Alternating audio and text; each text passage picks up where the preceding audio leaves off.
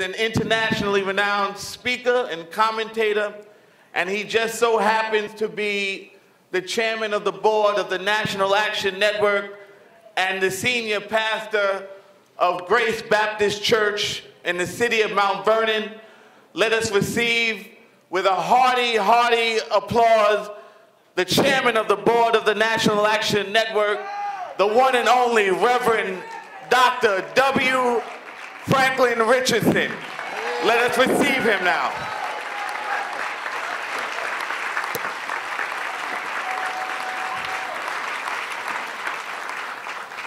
Good morning. Come on, let's all stand up and celebrate the opening of the convention. Come on, let's do some applause. We got back here, 2018. We've been through a lot. We've been through great trials, but we're determined to succeed. Amen.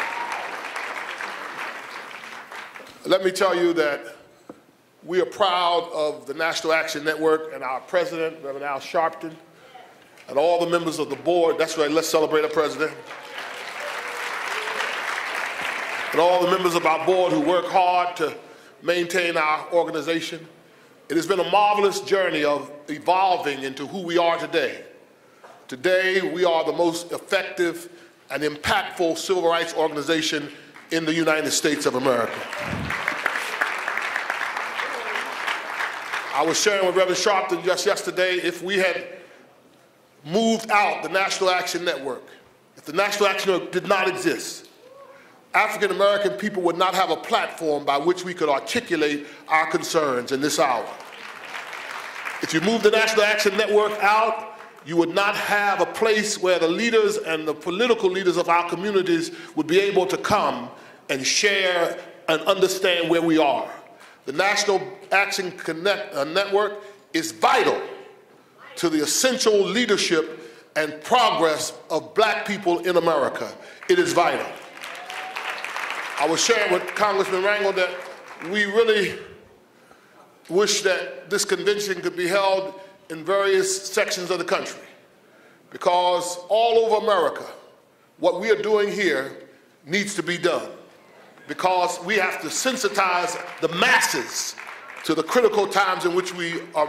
I hope that these days that you spend with us will be days that will inform, inspire, and encourage you to be engaged, not just an observer, but a participant in the struggle. That you will go back to your communities, go back to your churches, go back to your neighborhoods, and energize our people for the fight that is ahead with us in 2018. In November 2018, we have an opportunity to change the direction of this country. We have the greatest opportunity, and we must not miss it. We must involve ourselves in every aspect of it. And so today, I welcome you to this convention and welcome you to what we're doing in the National Action Network. We're growing. You know, we're over 86 chapters now across the country. How many? 106. Brother Chu works too hard for me to say 86. So it's 106 chapters across America. Isn't that powerful? 106 chapters. We have 6 regional offices across America. We are indeed a national organization, and we are pushing forward to make a difference and to push the next generation. We're not just occupiers of this moment, but the future is what this must be about. I'm happy to welcome some of our guests today who are sharing with us, a young man who's been in the struggle a long time from the perspective of political leadership, and I'm happy to have him come and share with us Ruben Diaz, Jr. from the Bronx, our speaker. God bless you, Ruben. We're happy to have you here. Yes, sir. Good morning, everyone.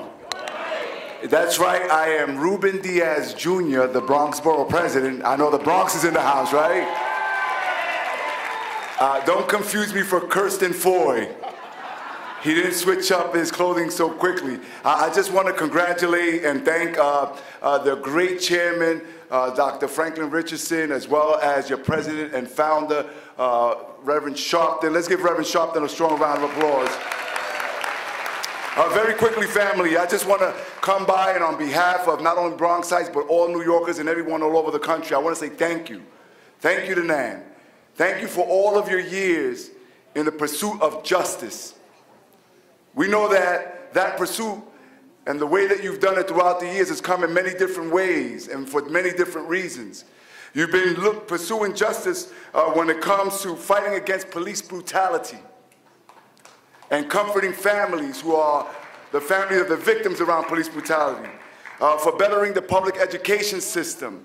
You've been pursuing justice to ensure that we have better living conditions in the New York City Housing Authority. You've been pursuing justice when we are calling for criminal justice reform. You've been pursuing justice, fighting so that our immigrants know that we love them and that we're progressing as a city and as a nation, despite what number 45 is saying out in Washington, D.C. And yes, that part of justice has also been evident when you are out there fighting when you had the Navy get out of Puerto Rico and Reverend Sharpton did some time behind bars over it. And lastly, let me just say this. I want to commend you, as your chairman said, for cultivating, nurturing, and encouraging new leadership. You have really embodied that phrase with our vision, the people shall perish. You see that with Tamika Mallory. You see that with Kirsten Floyd. And you saw that in a young assembly member when you were out there fighting for justice for Amadou Diallo, when you helped a young assembly member find his voice. And today, we are working to better the Bronx and New York City and to ensure that all of the pillars of opportunity and hope that Dr. King fought for are going to come into reality here in the city of New York. God bless you and enjoy the convention.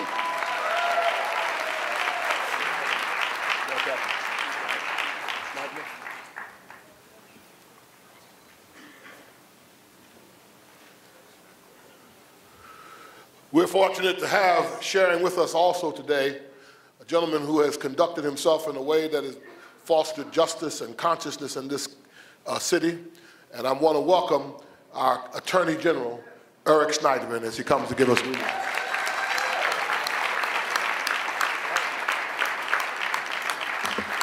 Thank you. Good morning. Good morning. Thank you for being here. It is always an honor to join you. Reverend Sharpton, thank you for convening us. Chairman Richardson, Kirsten Foy, other warriors in the struggle. This year's National Action Network Convention, I think, is more important than ever because we are in a moment of tremendous turmoil and we are in a moment of tremendous change because great progress, history teaches us, only comes out of moments of great turmoil. And there are many new people waking up, ready to join, ready to get active, and it is up to all of you who have been laying the groundwork for this moment for so many years to rise to the occasion and lead. This year's convention is a convention on the cusp of great change. My friends, it is clear from the violently regressive policies that explode out of Washington like debris from some toxic volcano of bad ideas that we must rise to this occasion and recommit ourselves to the active, aggressive, and fearless pursuit of justice that characterized the life of Martin Luther King, whose memory we celebrate this year. It is very appropriate. Thank you. It is very appropriate that we're now looking back 50 years to remember another moment of great turmoil from which great progress flowed. But it only works if we rise to the occasion as other generations have risen. So I am your lawyer. If you were a New Yorker, Governor Murphy, I'm your lawyer as long as you're in my jurisdiction. And it's always good to listen to your lawyer. And I will tell you this. I have never seen this level of intense activism, of the desire, the hunger of millions of Americans to rejoin the fight to make our country what it's supposed to be, a true democracy, with a system of justice that is truly just, and a commitment to equality that knows no barriers. We are up against, the battle lines have never been more clearly drawn. We are up against open racists, open xenophobes, open bigots, open homophobes, open misogynists. It's not a close call. It's not subtle. And we cannot be subtle either. So I am proud of the work we've done in my office, leading the legal resistance to the bad policies spewing out of that toxic volcano. The New York Times did a piece in December commemorating our 100th legal action against the Trump administration, right? We have fought them, and we beat them on their anti-Muslim travel bans. We beat them on their efforts to hurt the dreamers and shut down the DACA program, which is open to this day because of an injunction we got in federal court in Brooklyn. We fought them on their efforts to dial back critical environmental regulations, and we have fought them on their efforts to undermine democracy. We challenged his phony voter fraud commission and shut it down. And we are now fighting them to stop them from putting a question demanding to know citizenship status on the census. And Eric Holder, who's speaking later, is going to talk to you about that too. He's right in this fight with us. Imagine this, my friends. A federal official going door to door, demanding to know citizen status in an immigrant community. That's going to drive millions of people into the shadows. And for states like New Jersey and New York with large immigrant communities, it will cost us billions of dollars in federal funding, hurt our representation in the House of Representatives and the Electoral College. We will not let this stand. So we will fight, we will slow them down, we will stop them with our legal work. But it's up to all of you, because at the end of the day, we have to beat them at the polls. And we are coming up on the most important midterm elections in our lifetime. I will be there with you every step of the way. My lawyers will be there fighting with you every step of the way. But again, new people coming in, people who've never called an official, never lobbied, never voted in some cases. They need your leadership. There are activists in this room who've been waiting for this moment for years. Let us rise to the occasion. Others have been called, other generations. Now we are called. Are we ready to rise? Then I will rise with you. Thank you.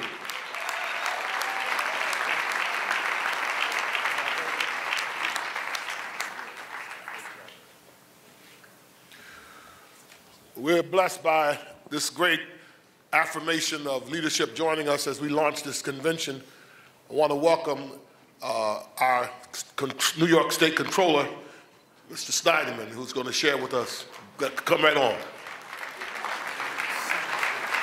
I made you the state, but it's the New York City Controller. Thank you very much. We all know who he is. Well, my name is Scott Stringer, and I got the money in the bank for New York City. And I get those pension checks out on time. Because if I don't, Schneiderman's going to come sue me, so I get it. Let me say to Reverend Richardson and, of course, Reverend Sharpton, every year that this convention convenes, it is not simply about speeches, right? What I like about this convention, as Reverend Sharpton likes to point out, we don't have any time to waste. We've got to make policy, and that's why we're here today. And we have to make sure that the policy we're making is for the people who are struggling, not just in New York City, but also struggling in this country. And I want to say I'm going to be back here during the week because we're going to have a serious conversation about wealth creation in cities across America. For too long, the money has been taken by one group of people, making sure that that locks out other people, you know what I'm saying? And it's time that we level the playing field, and Reverend Sharpton has said it's time to do that now. We cannot determine our children's future based on the zip code they live in. And we cannot allow our city to be gentrified and push out the people from Bed-Stuy, from Brownsville, from the West Side, from all the places in Queens and the Bronx where people laid a marker down in neighborhoods that no one wanted to live in, and suddenly the people who built up our neighborhoods, the people in this room, are being pushed out. That is not going to happen anymore in our city. So I'll be back at you. Enjoy the convention. There's amazing speakers, amazing opportunity to change the course of this country. And let me say one last thing. Many of you know me not as controller, but I'm an usher at Nan on Saturdays. I brought, come on, you know it. Think about it. I'm the only guy who could say in the morning when my 6-year-old says, Daddy, you going to Nan this morning, okay? So I'll see you this week. Thank you very much. Thank you. My brothers and sisters, there has been one consistent voice and presence that has galloped this organization for more than 25 years. A voice that has been never relenting, a voice that has been heard around the world, a man who's been beaten and criticized but never lost his way, never got clouded by his enemies, never got dissuaded by those who were against justice, a man who took nothing and made what we have today, the National Action Network, up and down on planes, in and out of cities, in the late night and the early mornings, carrying the burden of finance and operation and administration of this important denomination. I'm telling you now, it's my joy to welcome the leader, our leader, the leader of the National Action Network, the leader, organizer, and founder, our president, Reverend Al Sharpton. Let's celebrate this guy.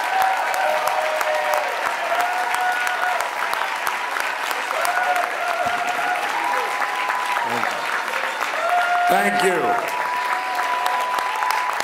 Thank you. Thank you. Thank you. Thank you. Thank you. Thank you. Thank you.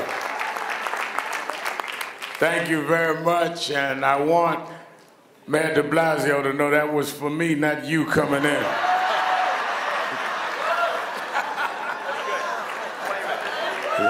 Don't get it twisted.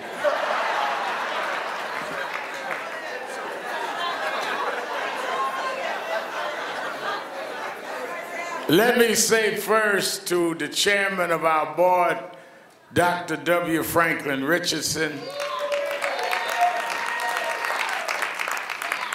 and to all our board members, our staff, our executive vice president, general counsel, Attorney Michael Hardy, our chapter leaders from around the country, you that have come in. There is not a more important convention we've had than now.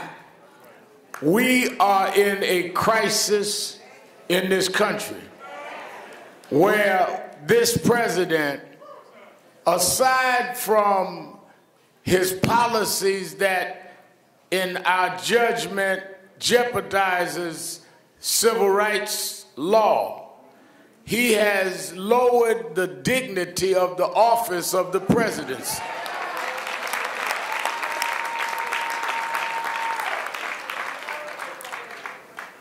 "50 years ago, April 4th, Martin Luther King Jr. was killed in Memphis.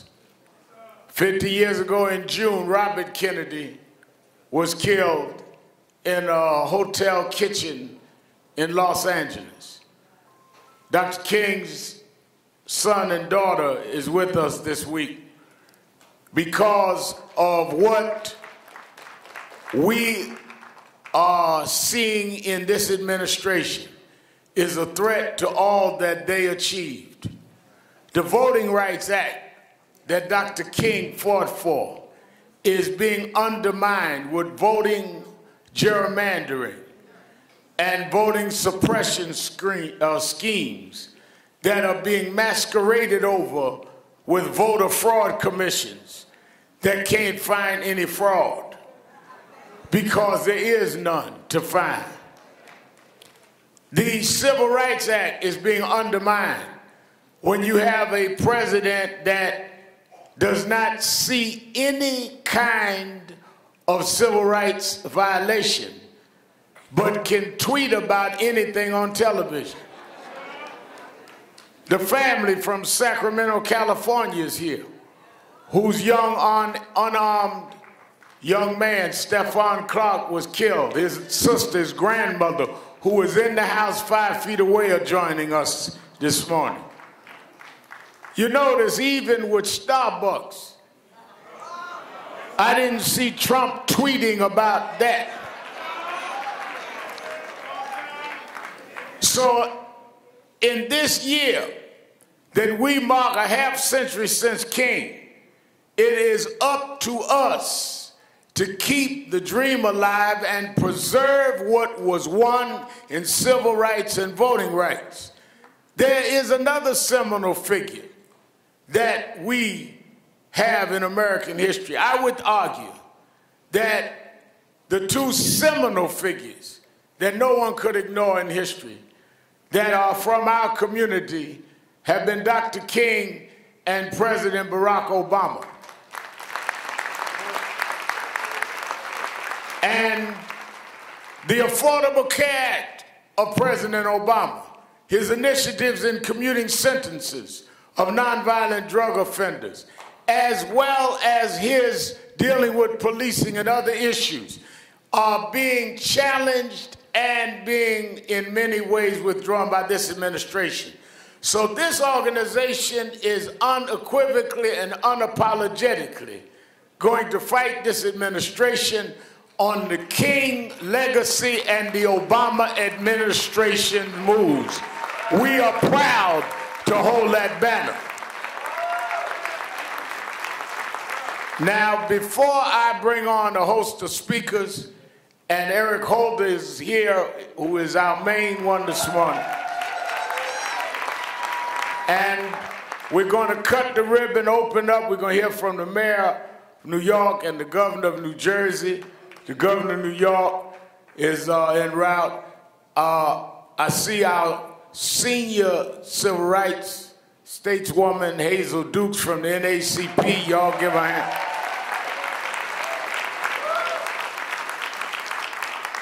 And we call them the griots. When you go beyond icon, the griot, no one has worked longer, stronger, and harder than our forever Congressman, Charlie Rangel's in the house.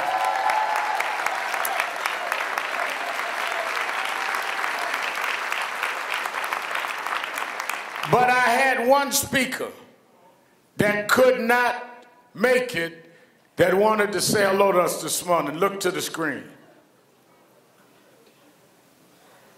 Hey everybody, I wish I could be there with all of you again at the National Action Network, and I'm grateful to Reverend Sharpton and all of you for letting me say a few words.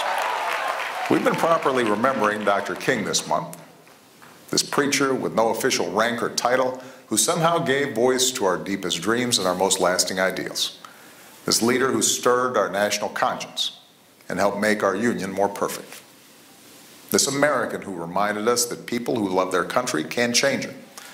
The steady flame of courage he left behind would sustain generations of marchers through the campaigns to come, through boycotts and voter registration drives, through movements for economic and social justice. His example inspired generations of Americans to never be trapped by what is, but to always push for what ought to be.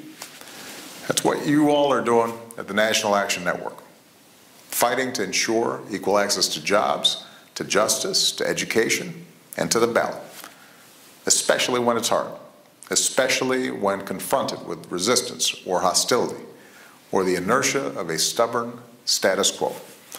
So thank you for taking up this generational campaign to keep Dr. King's flame alive, a campaign of citizens who believe that America is a constant work in progress and that together we can always change it for the better.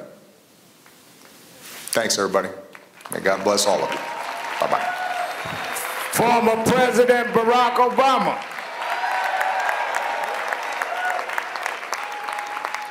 Let us hear first greetings. We have a tech center in his state that is hosted last night our out-of-town delegates. It's 2,800 square feet, and we have 17 chapters, and he has been one that has been committed to working with Nan all over the country, but particularly in his state. Let us welcome the governor of New Jersey, Governor Phil Murphy.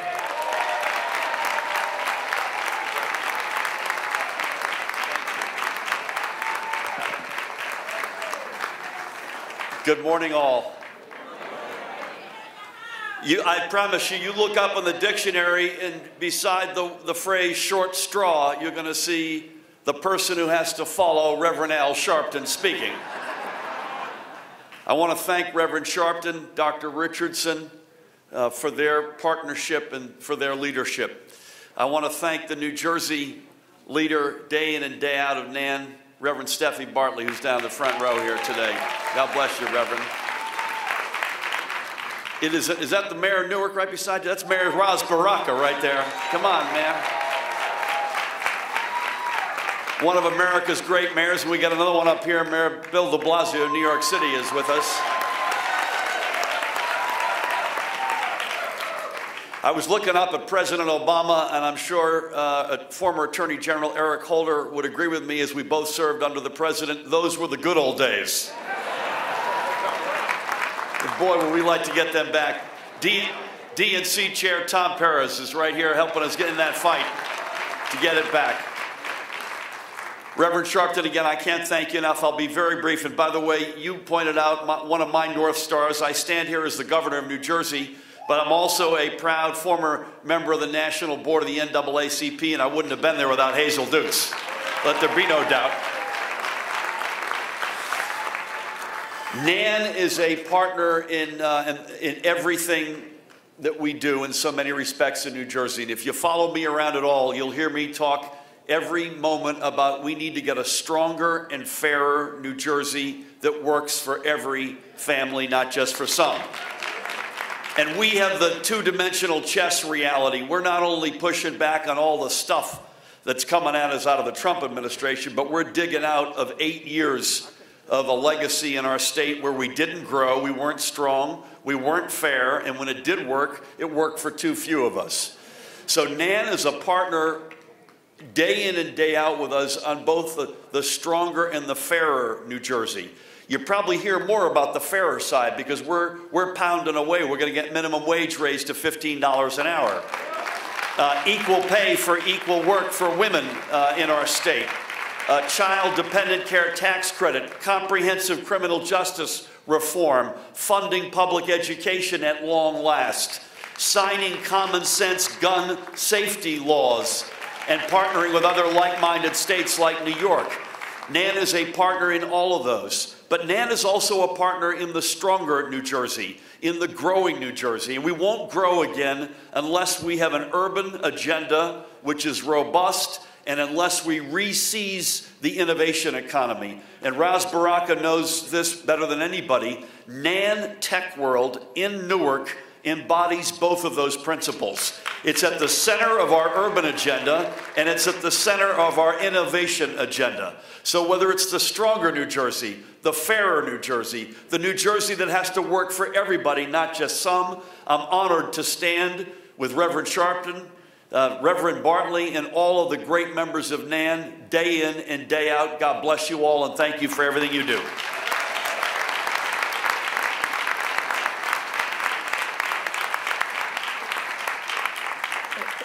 Let us hear now from the mayor of the city of New York, a longtime friend and partner with National Action Network, Mayor Bill de Blasio.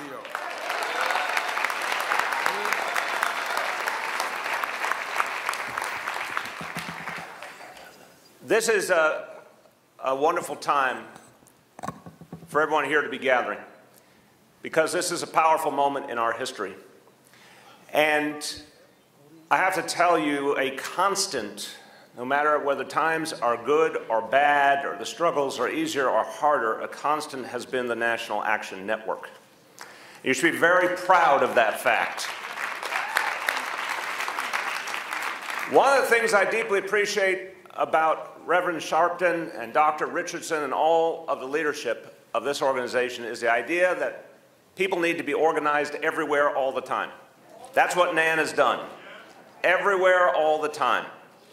I remember when this was a brand new organization, Reverend, and it has grown, I think, beyond everyone's wildest expectations. And I want to thank Reverend Sharpton for continuing to be a voice of conscience, for continuing to remind us, and this is all about his roots in Dr. King's movement, to remind us that if we reach people, if we organize people, if we show them what's possible, the world can change. He has never lost that faith, and Reverend, thank you for that.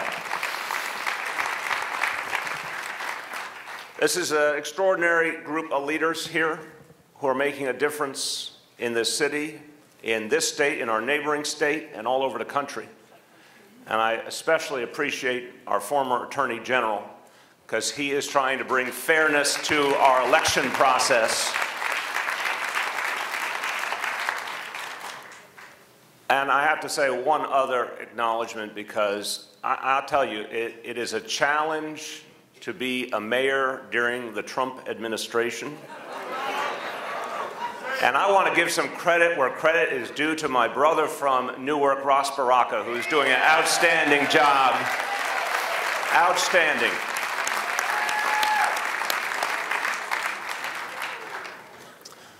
So look, I'm going to be very quick, but I want to make a fundamental point here.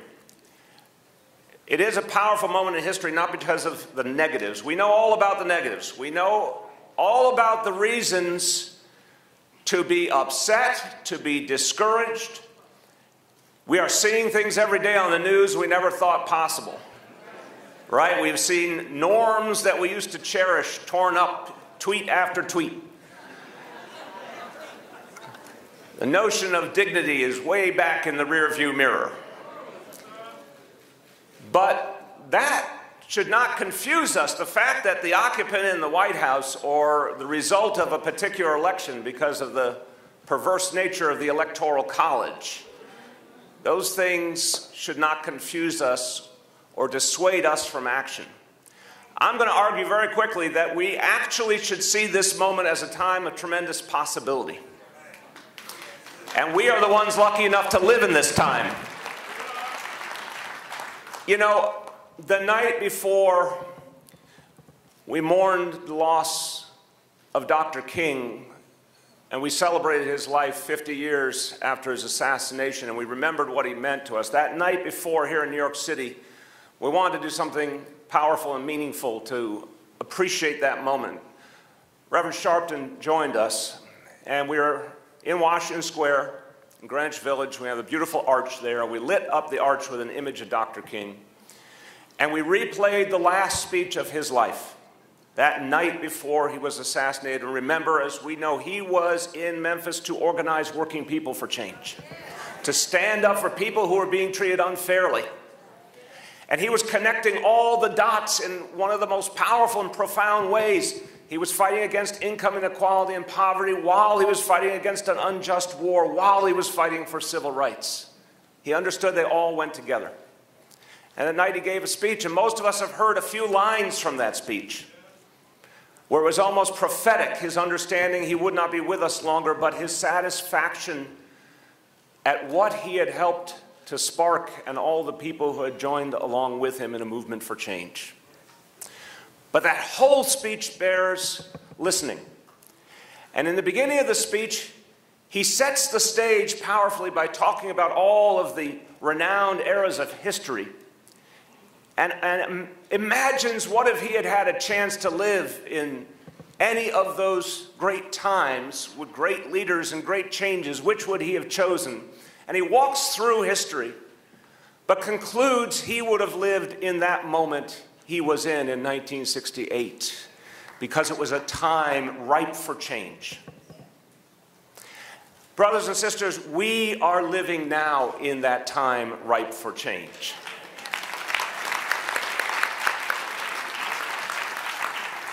And I want us, even when we turn on the television news, do not be discouraged. Even when you go online, do not be afraid. Because something deeper and bigger is going on here. It has been brewing for the last few years, but now it has all come out in the open. Remember how for years and years in this country, you could not get a conversation started about the horror of mass incarceration. But a movement over the last few years changed that. It is now on the front burner. It's in all our consciousness. And it's starting to change. And I'm very proud to say in this city, I've said it before, the era of mass incarceration did not begin in New York City, but it will end in New York City when we close Rikers Island for good. You used to not be able to have a full and blunt and honest conversation about the relationship between our police and our community. But that is changing all over this country. And Nan has been a crucial part of that. And I want to remind you, in this city, when we got rid of a broken policy of stop and frisk, when we created neighborhood policing, when we brought police and community together, we got safer. We got safer by being fairer. But you used to not have an honest discussion. That is happening now, and people are organizing like never before. We could not believe for a long time there could actually be change when it came to fighting for gun safety. It looked like the NRA just had everything locked down until those brave students from Parkland, Florida showed us that change was possible, that people could be organized all over this country. Students in all 50 states. Rev, you have to go back to the time when you were a young man and people were organizing in the civil rights movement to see high school students doing something so powerful. Doesn't that augur well for all of us and for this moment of change? Women organizing like never before. The greatest protests in the history of the United States in the wake of Donald Trump's inauguration. All 50 states. Now, you see how these dots are starting to connect. How about, when it comes to elections, how about the state of Alabama? There was more voter suppression there than you could possibly imagine, but people voted anyway, and they changed the world. Connect all these dots, and something amazing is happening. And by the way, God bless the teachers all over this country who are saying enough is enough and standing up in red states and forcing a change. So I conclude with this, and I don't mean this to be an overstatement because I feel it in my heart. We're living through a time of miracles. Things are happening that were not supposed to be possible. It wasn't possible to win that Senate seat in Alabama. It wasn't possible for those teachers to get fairness. It wasn't possible for high school students to organize in all 50 states. But it all just happened, and it happened in a matter of months. Months, not years, not decades. So my friends, let's meet the moment. And there is no organization in America better poised to meet the moment than the National Action Network.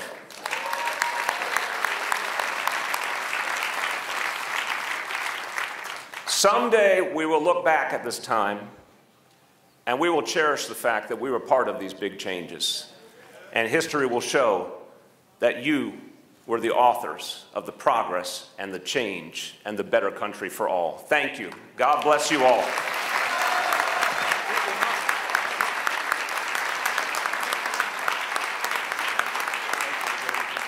Mayor Bill de Blasio.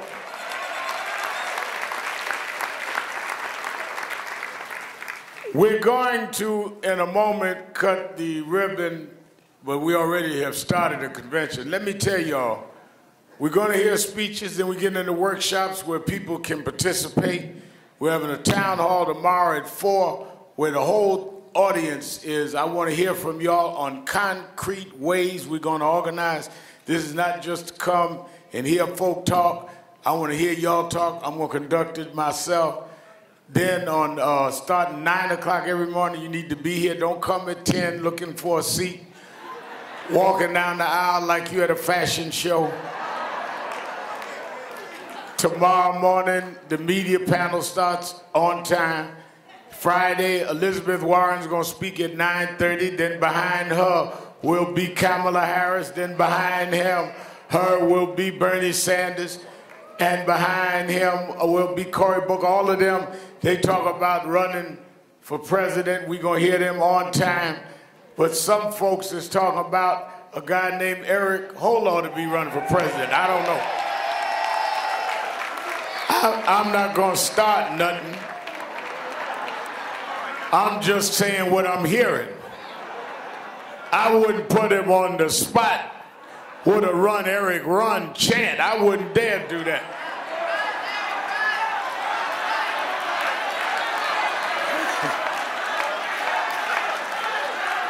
I wouldn't dare do that. Shh, there's press here. We don't want them to get the wrong story. But I want our chapter leaders, Kirsten John Foy, who's hosting it, to come forward. Let's cut the ribbon.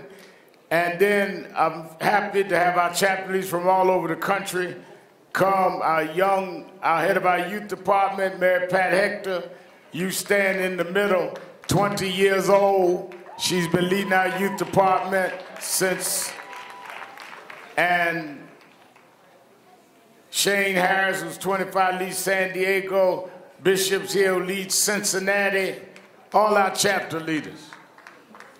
Reverend K.W. Toulis runs our LA office. Reverend Cummings of Watts, California.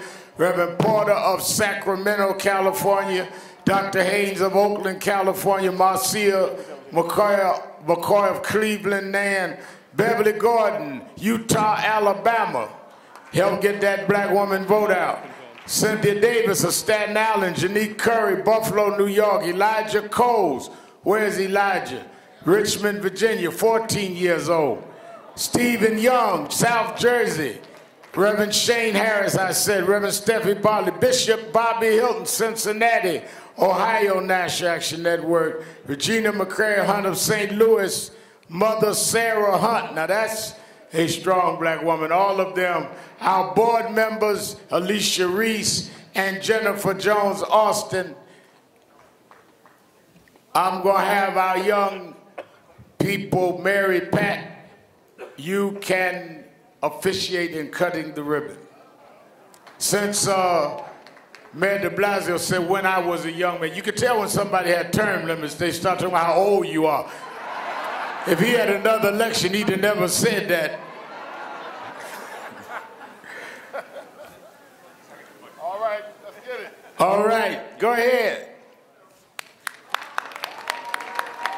Give her a hand. Nan is officially open.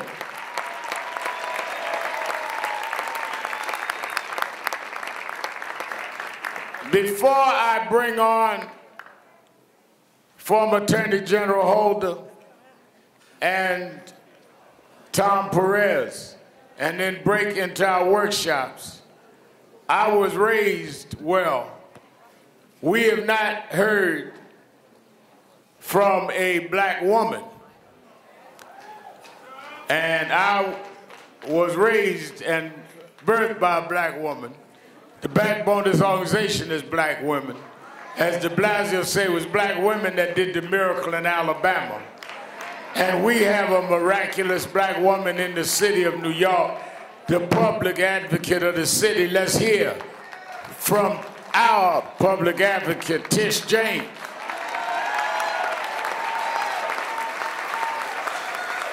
No justice, no justice, no justice. It's an honor and a privilege to be here this morning, and it was great to see our President-in-Chief, President Barack Obama, as opposed to the hater-in-chief, you-know-who, number 45. So I want to thank Reverend Sharpton, the most influential and prolific civil rights leader in modern history. A round of applause. And of course to the great Reverend Dr. Franklin Richardson, the chairman of NAN. I want to thank him for all that he is doing, and for all my colleagues in government. The Honorable Eric Holder, the governor of New Jersey, Mayor de Blasio, my colleague from Howard University, Mayor Ras Baraka, the Honorable Tom Perez, and of course my district attorney from Brooklyn, Eric Gonzalez. Over the past 27 years, much because of Nan's work, we have seen the morals of our society evolve. We have seen the circles of our lives and our world grow larger and more inclusive, and we have seen chains broken. And we have seen our world move closer to understanding what we always have known, and that is there is only one standard of justice. But we also know that diversity is a fact, but inclusion is a choice. And that choice has been made clearer as a result of the work of NAN under the leadership of Reverend Sharpton. And this year, in particular, we have been brought back down to our knees. as we relive so many of the trials and tribulations we faced 50 years ago. We remember with honor the black sanitation workers in Memphis who came together to demand equal treatment, officially tying the civil rights movement to the labor rights movement. We mourned the assassination and celebrated the life and work of our moral leader, Dr. King, who chartered the course for groundbreaking legislation like the Voting Rights Act, the Civil Rights Act, fair housing laws, and who again provided us with equal protections under the law and was able to get rid of Jim Crow laws all across this country. And now we see it all being dismantled. We've got work to do. When black workers still make less than white workers, we've got work to do. When black women are dying during childbirth at higher rates than white women right here in New York City, we've got work to do. When black men are being arrested for small amounts of marijuana, we've got work to do. When 2 black men are simply arrested for sitting at a Starbucks, we've got work to do. When our children are sent home from schools for wearing a shirt that basically says Malcolm X on the back, we've got work to do. And when a child gets lost and knocks on a door and simply asks for directions and gets faced with gunshots, we've got work to do. So true justice only comes when we get together, when we struggle together, and when we pray together, and when we join together, and we stand together, and our voices are joined together. That's when justice will come.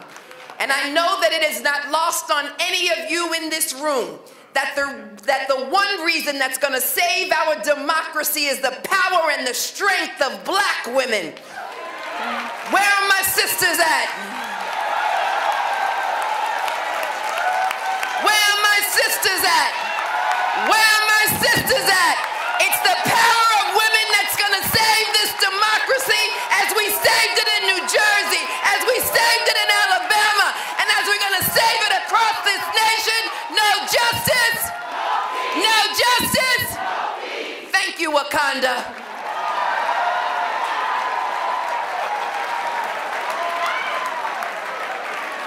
Tess James. I've got 2 more and I'm going to bring on Eric Holder. Let us hear from the DA of Brooklyn, New York, home of the Brooklyn Dodgers at Al Sharpton, District Attorney Eric Gonzalez.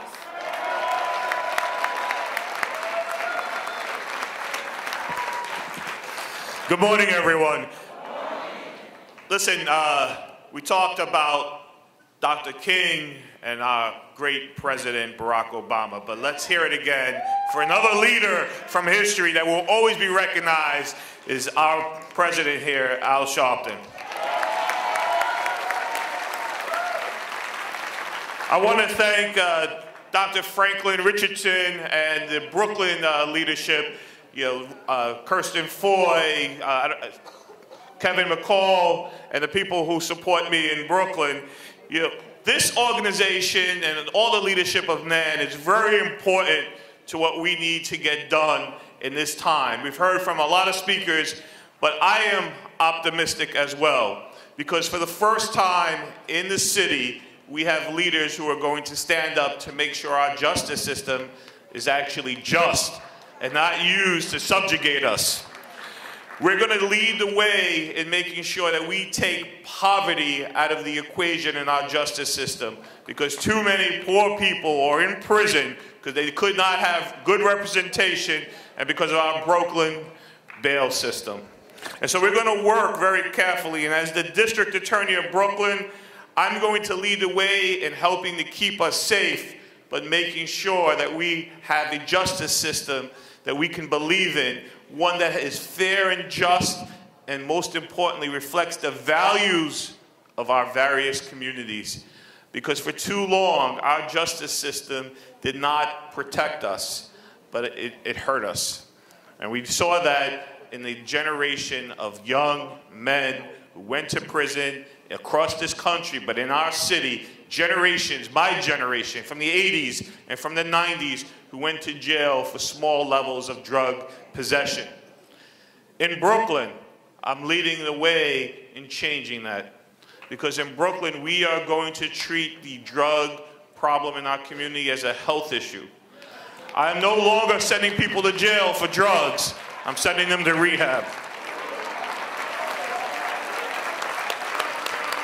And we are going to continue to work on things to make sure that people who are wrongfully convicted are set out of jail and back into our communities.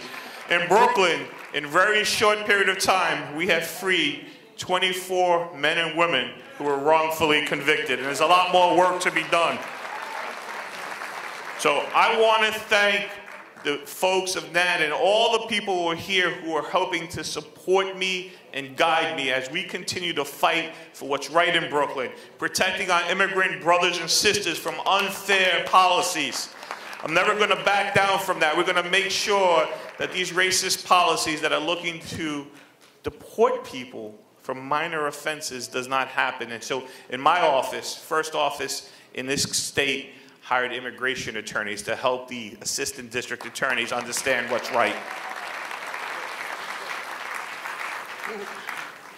And finally, we will continue to make sure that we shrink our justice system, because we have too many people that come into the system on these low-level offenses that don't need to be arrested, sent to central booking or to Rikers Island, but as opposed to being dealt with in our communities. And so in Brooklyn, we are going to send much of our work back to all of you and figuring out what we need in order to keep our community safe but fair. Thank you, Reverend Sharpton, for the opportunity to be here.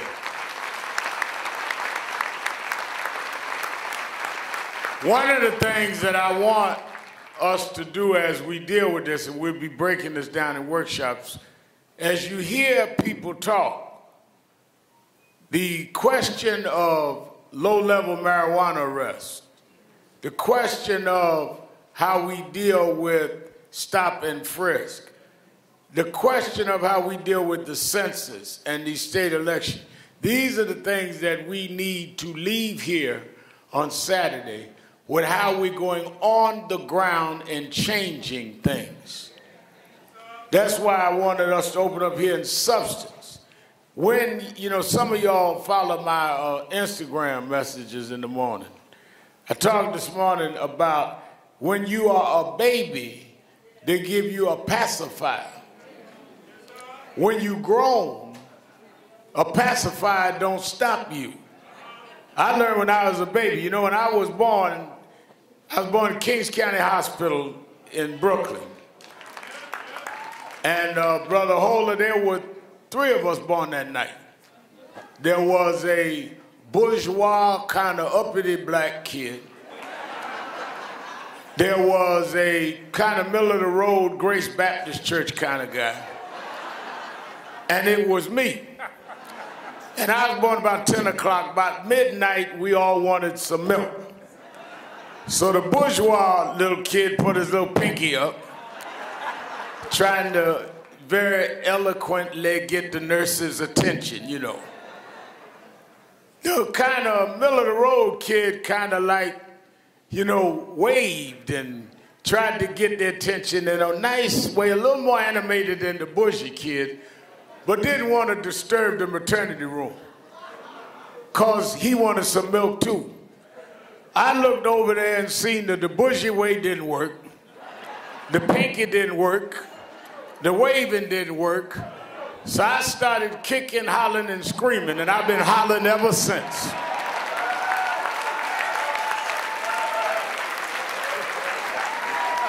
I learned in the maternity ward, all that nice stuff y'all do just sometimes don't work. And then sometimes you make noise, they give you a pacifier. But pacifier don't give you nutrition and don't develop your bones. You need some milk. We're going to have a milk strategy coming out of here this week. Don't pacify us, teaching us about race relations. Give us some prosecutors for racial justice. Give us the right to vote. Give us a census that cuts our district, that doesn't undercut our representation. We are sick of pacifying politics. We want the real deal, and we're going to fight to get that.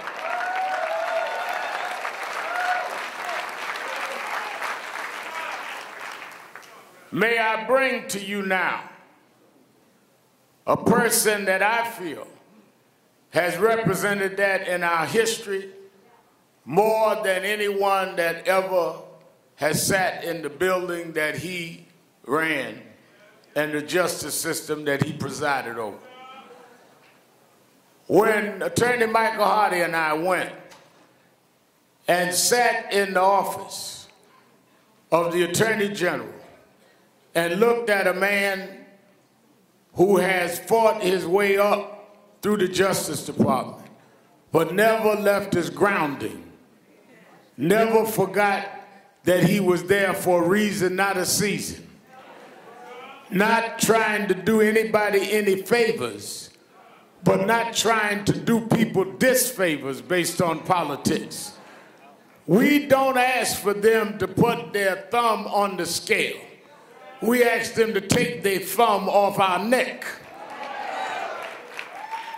And that is what he did. If it was voter suppression, he was there. Filed a lawsuit on voter ID. If it was policing, he was there. He went to Ferguson. The parents of Michael Brown and others are coming in. He has been there as the Attorney General and showed this nation that you can uphold the law and make change at the same time. He is a man that we know represented the best. That's why they held him in the Senate in contempt, because it was a contemptuous charge for them at that time. Can you imagine that you've got people now running around raiding lawyers' offices? You talking about contempt. They made the whole industry a contempt in terms of what they have done in this country. And I want you to welcome, glad to see Governor Cuomo come in.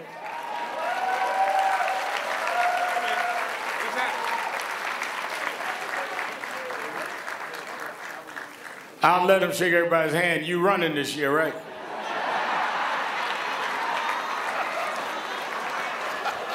But ain't nobody up here in New Yorkers. You need to shake my hand twice, Andrew. Who has also done... I only get every 4 years, the only time I get to pick at him. But he has also done some concrete things. But let us hear from the man who stood and who never wavered, the former Attorney General of the United States of America, the Honorable Eric H. Holder.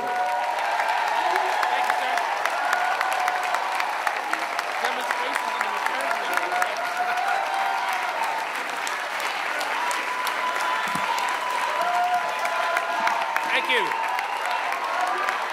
Thank you.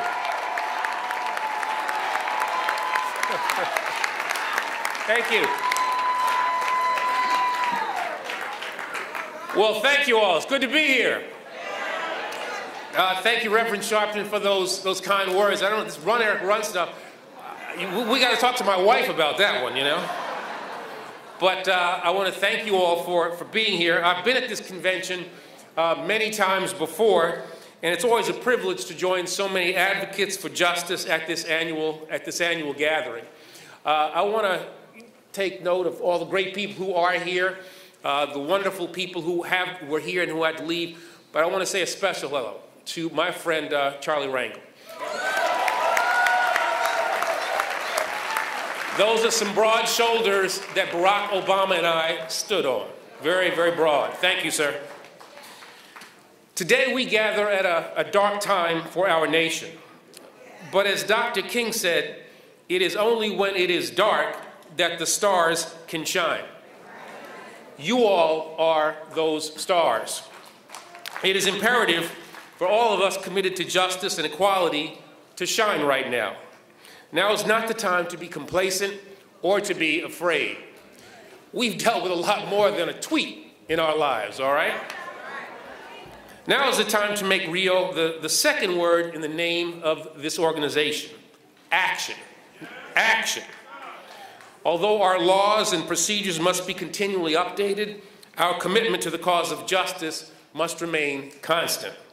Now, from its earliest days, our republic has been bound together by its extraordinary, though sometimes flawed, legal system, and by the enduring values that define it. Now, those values of equality, opportunity, and justice under law were first codified in our founding documents, and they are put into action every day by leaders like you, those stars that Dr. King referenced, who advocate for those whom the law empowers and who the law is supposed to protect.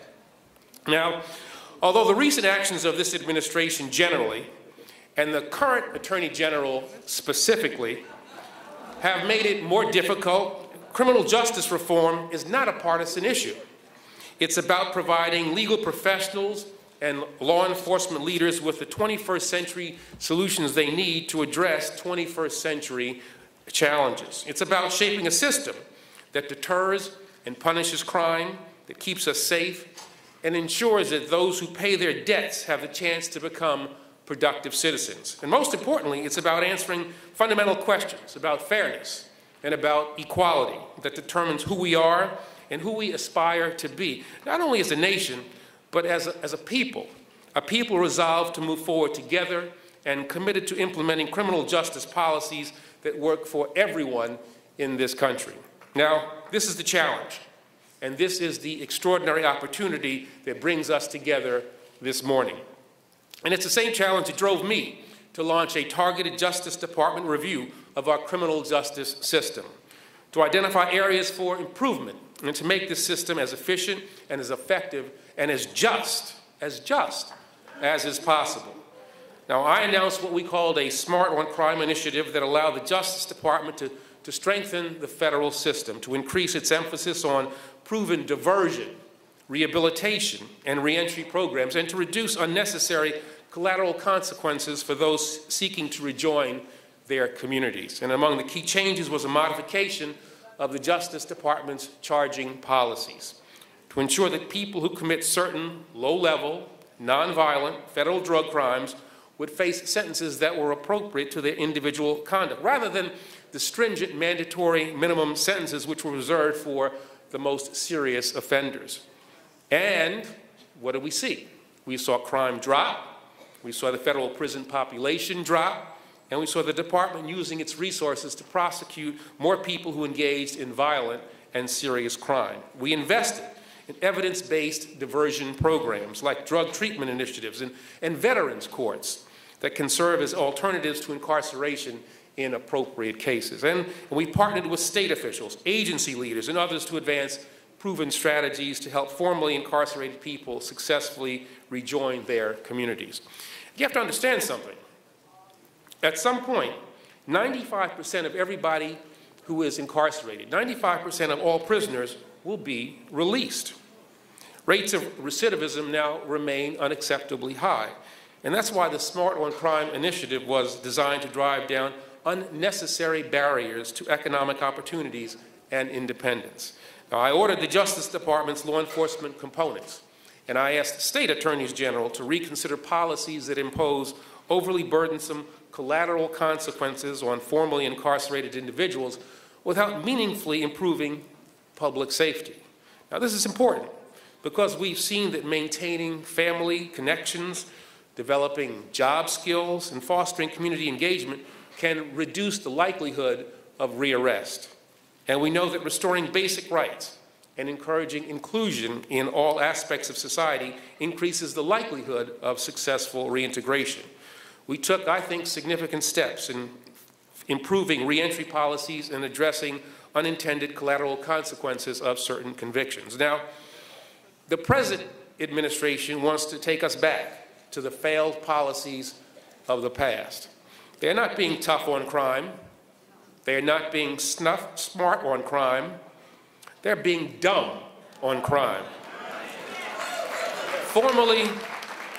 Formerly incarcerated people continue to face significant obstacles, and they now face a hostile administration intent on making law enforcement an instrument of the fear that they use to divide and to try to govern us.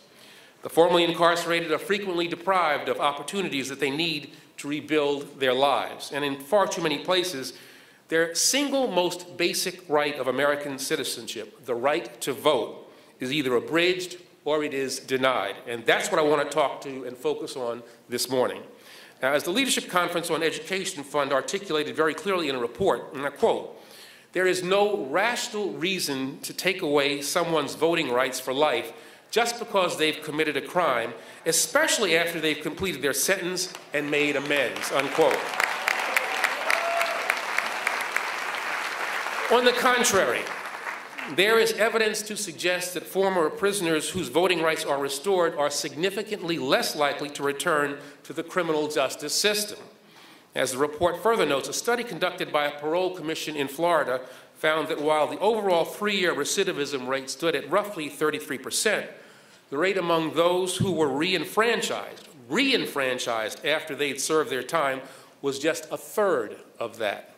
Now, unfortunately, that re-enfranchisement policy that contributed to this stunning result was inexplicably and unwisely rolled back since that study was completed. And in other states, officials have raised hurdles to be faced by those with past convictions and seeking to regain their access to the ballot box. And that's why I believe that today, starting here and starting now, it is time for criminal justice leaders to come together to address this issue. It is time to fundamentally reconsider laws that permanently disenfranchise people who are no longer under federal or state supervision. These restrictions are not only unnecessary and unjust, they are also counterproductive. By perpetuating the stigma and the isolation imposed on formerly incarcerated individuals, these laws increase the likelihood that they will commit future crimes. They undermine the reentry process, and they defy the principles of accountability and rehabilitation that guide our criminal justice system. And however well-intentioned current advocates of felony disenfranchisement may be, the reality is that these measures are at best profoundly outdated.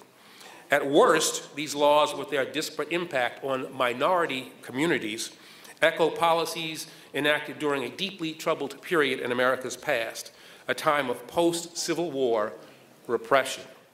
And they have their roots in centuries-old conceptions of justice that are too often based on exclusion, animus, and fear. Now, the history of felony disenfranchisement dates to a time when those policies were employed not to improve public safety, but purely as punitive measures intended to stigmatize, to shame, and to shut out a person who had been found guilty of a crime.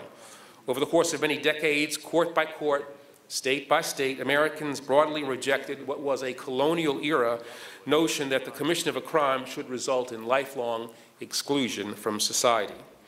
But after Reconstruction, many southern states enacted disenfranchisement schemes to specifically target African Americans and diminish the electoral strength of newly freed populations. The resulting system of unequal enforcement and discriminatory application of the law led to a situation that in 1890, where 90% of southern prison population was black.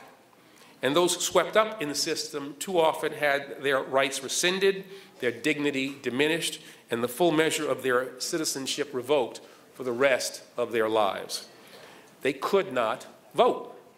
In the years since, thanks to the hard work and the many sacrifices of millions throughout our history and people like you, we've outlawed legal discrimination, we've ended separate but equal, and we've confronted the evils of slavery and segregation, particularly during the last half-century. We've brought about historic advances in the cause of civil rights, and we've secured critical protections like the Civil Rights Act of 1964 and the Voting Rights Act of 1965. Yet, despite this remarkable, once unimaginable progress, the vestiges and the direct effects of outdated practices remain all too real. In many states, felony disenfranchisement laws are still on the books. And the current scope of these policies is not only too significant to ignore, it is also too unjust to tolerate. Now, across this country, about 6 million Americans, about 6 million of our fellow citizens are prohibited from voting because of current or previous felony convictions. That's more than the individual populations of 31 United States. And although well over a century has passed since post-Reconstruction states used these measures to strip African Americans of their most fundamental rights, the impact of felony disenfranchisement on modern communities of colors remains both disproportionate and unacceptable. Throughout America, about 2.2 million black citizens, or nearly 1 in 13 African American adults, are barred from voting because of these laws. In 3 states, Florida, Kentucky, and Virginia, that ratio climbs to 1 in 5. In Florida, it is estimated that overall 1.5 million people are prevented from voting. Now, Florida voters will have an opportunity in November to vote on a constitutional amendment that would overturn that ban. I endorse that amendment.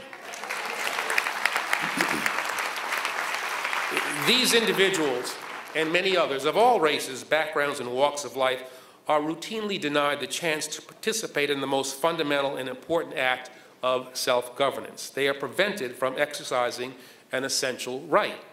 Now, fortunately, despite unfortunate steps backward in a few jurisdictions, and thanks to the leadership of policymakers from both parties and criminal justice professionals, in recent years we've begun to see a trend in the right direction. In the last 20 years, a total of 23 states, including Nebraska, Nevada, Tennessee, and Washington State, have enacted meaningful reforms. In Virginia, governors adopted a policy that began to automatically restore the voting rights of former prisoners with nonviolent felony convictions. Now, these are very positive developments, but many of these changes are incremental in nature, and we need fundamental change. They stop well short of confronting this problem head-on. And although we can be encouraged by the promising indications that we have seen, a great deal of work remains to be done. Given what is at stake, the time for incrementalism is clearly over.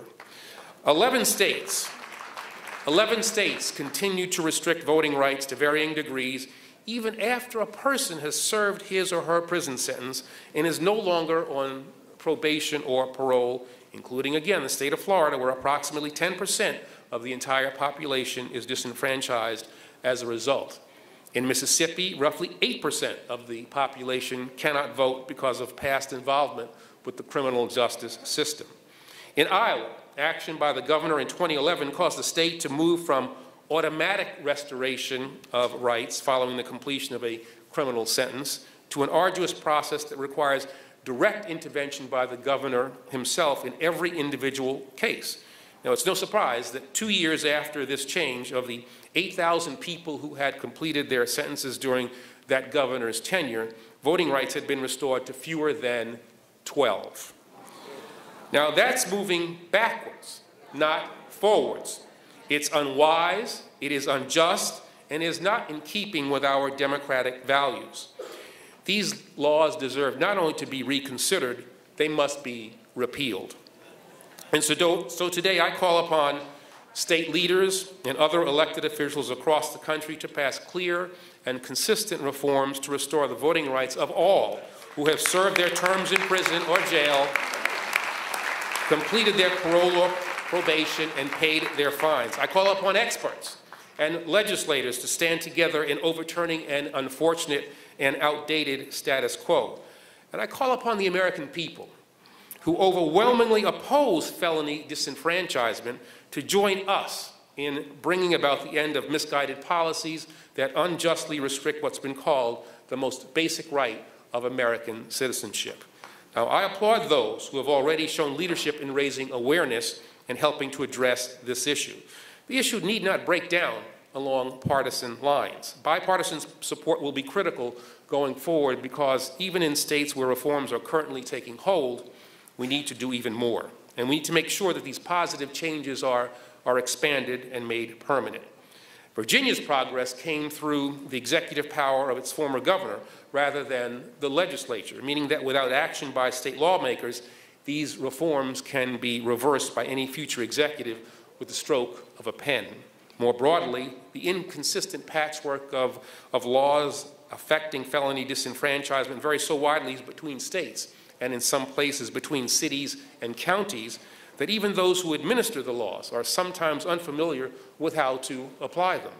And this kind of confusion means that many who are legally allowed to vote erroneously believe that their rights are restricted. And too often those who do understand their rights are wrongfully turned away. So today, together, we need to correct this injustice. As the evidence has shown, and as I pointed out in an amicus brief that I filed over 10 years ago in a case challenging Florida's disenfranchisement law, permanent exclusion from the civic community does not advance any objective of our criminal justice system. It has never been shown to prevent new crimes or to deter future misconduct. And there's absolutely no indication that those who have completed their sentences are more likely to commit electoral crimes of any type. And get this, the studies have shown, or even to vote against pro-law enforcement policies. Now, what is clear, and abundantly so, is that these laws sever a formerly incarcerated person's most direct link to civic participation. They cause further alienation and disillusionment between these individuals and the communities that they want to rejoin. What does a person say when you're asked, well, who did you vote for? It is counterproductive to exclude these individuals from the voting franchise once their involvement with the correction system is at an end. It is contrary to the goals that bring us all together here today. And it is not consistent with the cherished ideals that once led Supreme Court Justice William Brennan to call disenfranchisement, and I quote, the very antithesis of rehabilitation, unquote. So whenever we tell citizens who have paid their debts and rejoined their communities that they are not entitled to take part in the democratic process, we fall short of the bedrock promise of equal opportunity and equal justice that has always served as the foundation of our legal system. So it's time to renew our commitment here and now to the notion that the free exercise of our fundamental rights should never be subject to politics or geography or the lingering effects of flawed and unjust policies. After all, at its most basic level, this isn't just about fairness for those who are released from prison. This is about who we are as a nation. It's about confronting with clear eyes and in frank terms disparities and divisions that are unworthy of the greatest justice system the world has ever known. It's about ensuring that we hold accountable those who do wrong while preserving the values of our nation that we've always held sacred. And it's about protecting the American people and strengthening our communities while enabling all of our citizens, no matter who they are or where they come from, to make their voices heard. Now, throughout America's long history of progress, struggle, and sacrifice, as generation after generation has come together to move our nation closer to the ideals our founders envisioned and to advance our pursuit of a more perfect union, this country has always looked to its legal system to answer questions of right and wrong, of truth and justice. Well, this morning, these questions remain before us, and the pursuit of a more perfect union goes on. Now, although I recognize, as you do, that the progress we seek will not be easy, and the reforms we need will not be held, they will not take hold overnight, I'm proud to join, and where necessary, to lead in seeking solution to these urgent issues. I am honored to count you all as colleagues in the work of forging a more just society that reflects our conviction that all are created equal. And despite the difficulties, the opposition, and the resistance we will undoubtedly face, as I look around this room here today, I cannot help but feel confident in where today's experts and tomorrow's leaders will take us in the months and the years to come. We can do this. Thank you all very much.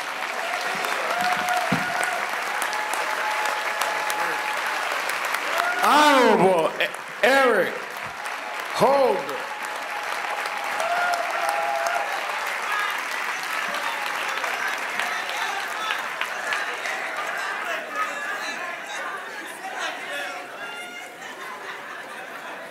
I didn't start at that time, Eric. Let me say, and a lot of our panelists have arrived, and we're a little about a half hour behind schedule, because y'all showed up a half hour late. But I want you to know, again, National Action Network is about getting stuff done. We are about achievement. And when Dr. King was in his last battle, he had a two-pronged economic philosophy.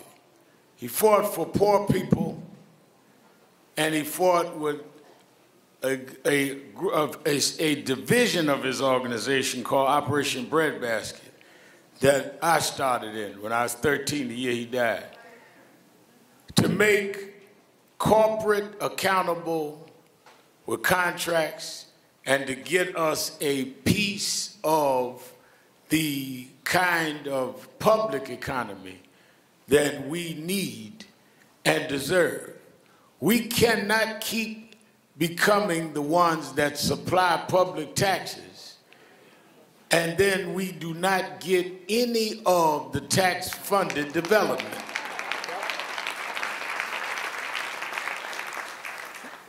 Governor Andrew Cuomo and I have known each other for over 20 years, and he has been one that would always go toe-to-toe in a room, and if you threw out a challenge, he would answer the challenge.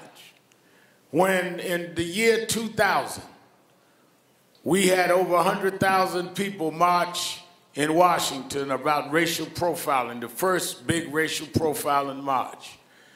Mrs. Coretta Scott King introduced her son and I the keynote. There was only one member of Bill Clinton's cabinet that would come and speak, and that was the Secretary of HUD, Andrew Cuomo.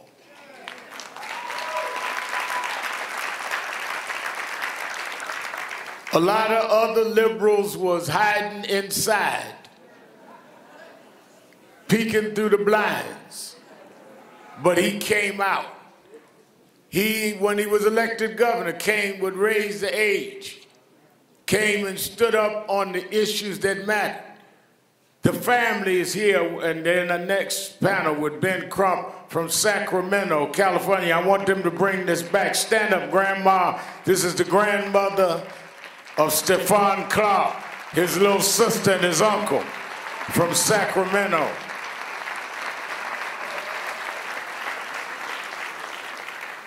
I raised them because the local prosecutor deferred to a special prosecutor. Well, in New York, any police fatality, we have a special prosecutor because the governor signed that as an executive order. So from raise the age to executive order on special prosecutor, he has matched the challenges that we've come up with. But that is what we want. We don't want people patronizing us. We don't want people talking about they down with us. We don't want people talking about they progressive and can't show us no progress. We want you to show your progress by what you do when we go home. Don't give me a pacifier, give me a bottle with some milk. I bring you the governor of the state of New York, Andrew Cuomo.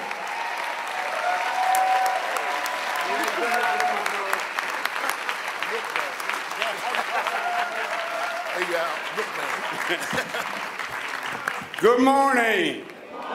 Boy, you are a good-looking group. And you give my soul strength. First, the Reverend Sharpton, I've known him more than 20 years. He didn't want to say that. When we started, we were about the same age. I just read his bio. Over the years, he's gotten younger. Must be divine intervention.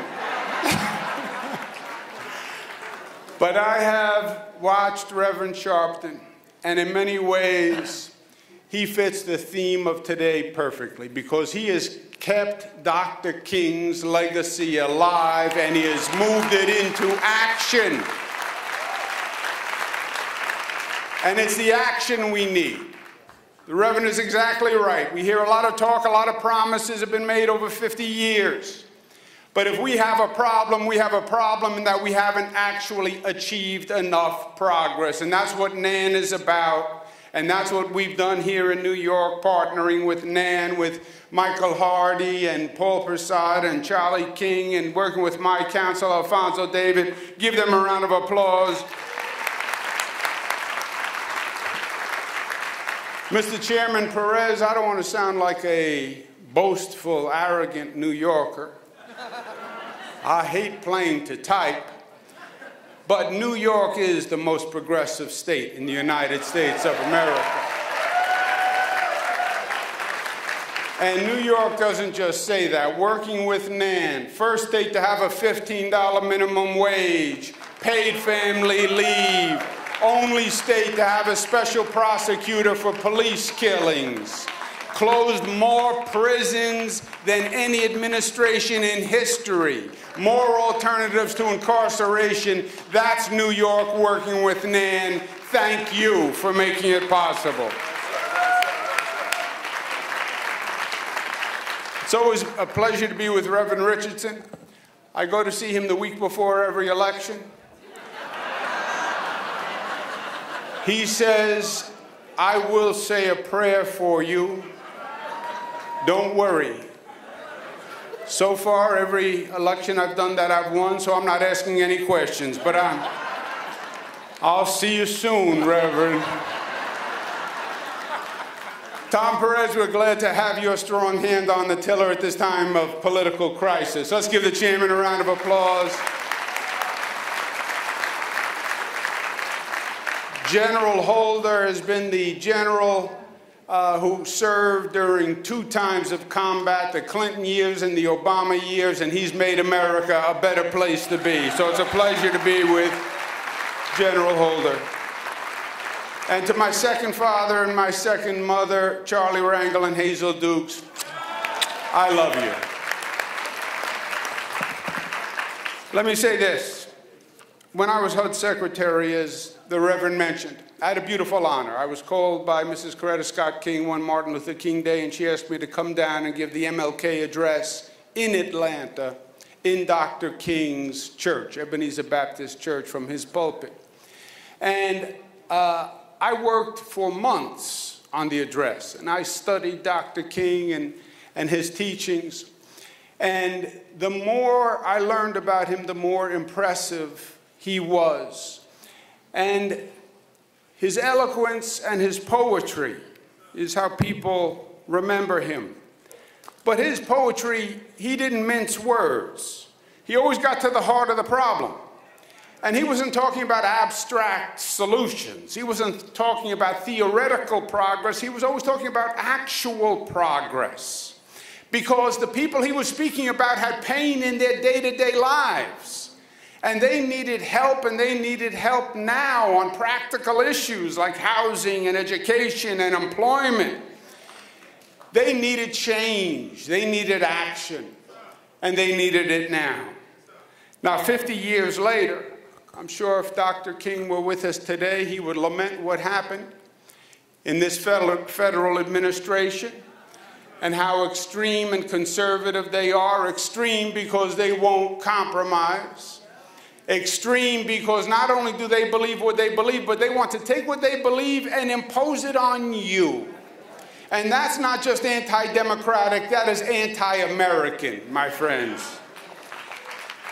And this administration is repugnant to all the values Dr. King spoke about. It's anti-immigrant, it's anti-woman, anti-gun safety, anti-equality, anti-environment, anti-inclusion. It is anti-everything that Dr. King preached about. And I'm sure he would say to us, remember November, because the time for change is here, and change happens when we make change happen. But Dr. King did not mince words, and I think he would also make the point that we have to understand what happened in that election. How does a nation go from President Obama to President Trump? How did we lose that election? Because there is another November coming. And we want to make sure what happened never happens again in this land. So I'm sure Dr. King would say, look in the mirror and understand what happened and make sure it doesn't happen again. Denial is not a life strategy. You will never solve a problem you are unwilling to recognize. And that's why we're so lucky to have Chairman Perez leading the Democratic Party. Because I don't believe Mr. Trump won the election. I believe we lost the election. I don't believe anyone ran into the voting booth saying, I can't wait to vote for Mr. Trump. Boy, I feel good about this. I think we allowed them to get to that place. And I think there are two lessons when we look back. One, the Democratic Party got disconnected from the middle class. There was a desperation that they had because in terms of real wages, the middle class has gone backwards over the past 20 years. And they're in real pain. And they're 45 and they're 50 and they're 55, but the bills are still coming in and they still have to pay college tuition and they still have to pay a mortgage. And they're afraid about their job and they're afraid about their security. And they felt that desperation. And they reached out and they touched that desperation. And they said, don't worry. I'm going to take you back to the good old days. We're going to go back to the good old days. I'm going to bring the plants and the mills back. And you're going to get your old job in the mill back. And we're going to bring those factories back to America. There's no economy that goes backwards. It was a fantasy. But when your reality is that painful, you will believe a fantasy. Reminds me of those commercials you see late at night. One pill will regrow your hair, will make your chronic lower back pain go away, will increase testosterone, will make you feel 21 years old again. One pill. $19.99 for one bottle. And you get an extra 5 bottles if you buy the one bottle. Too good to be true. But sometimes you need to believe. And if you need to believe, you will buy that prescription. And that's what Trump offered. Because we left the void.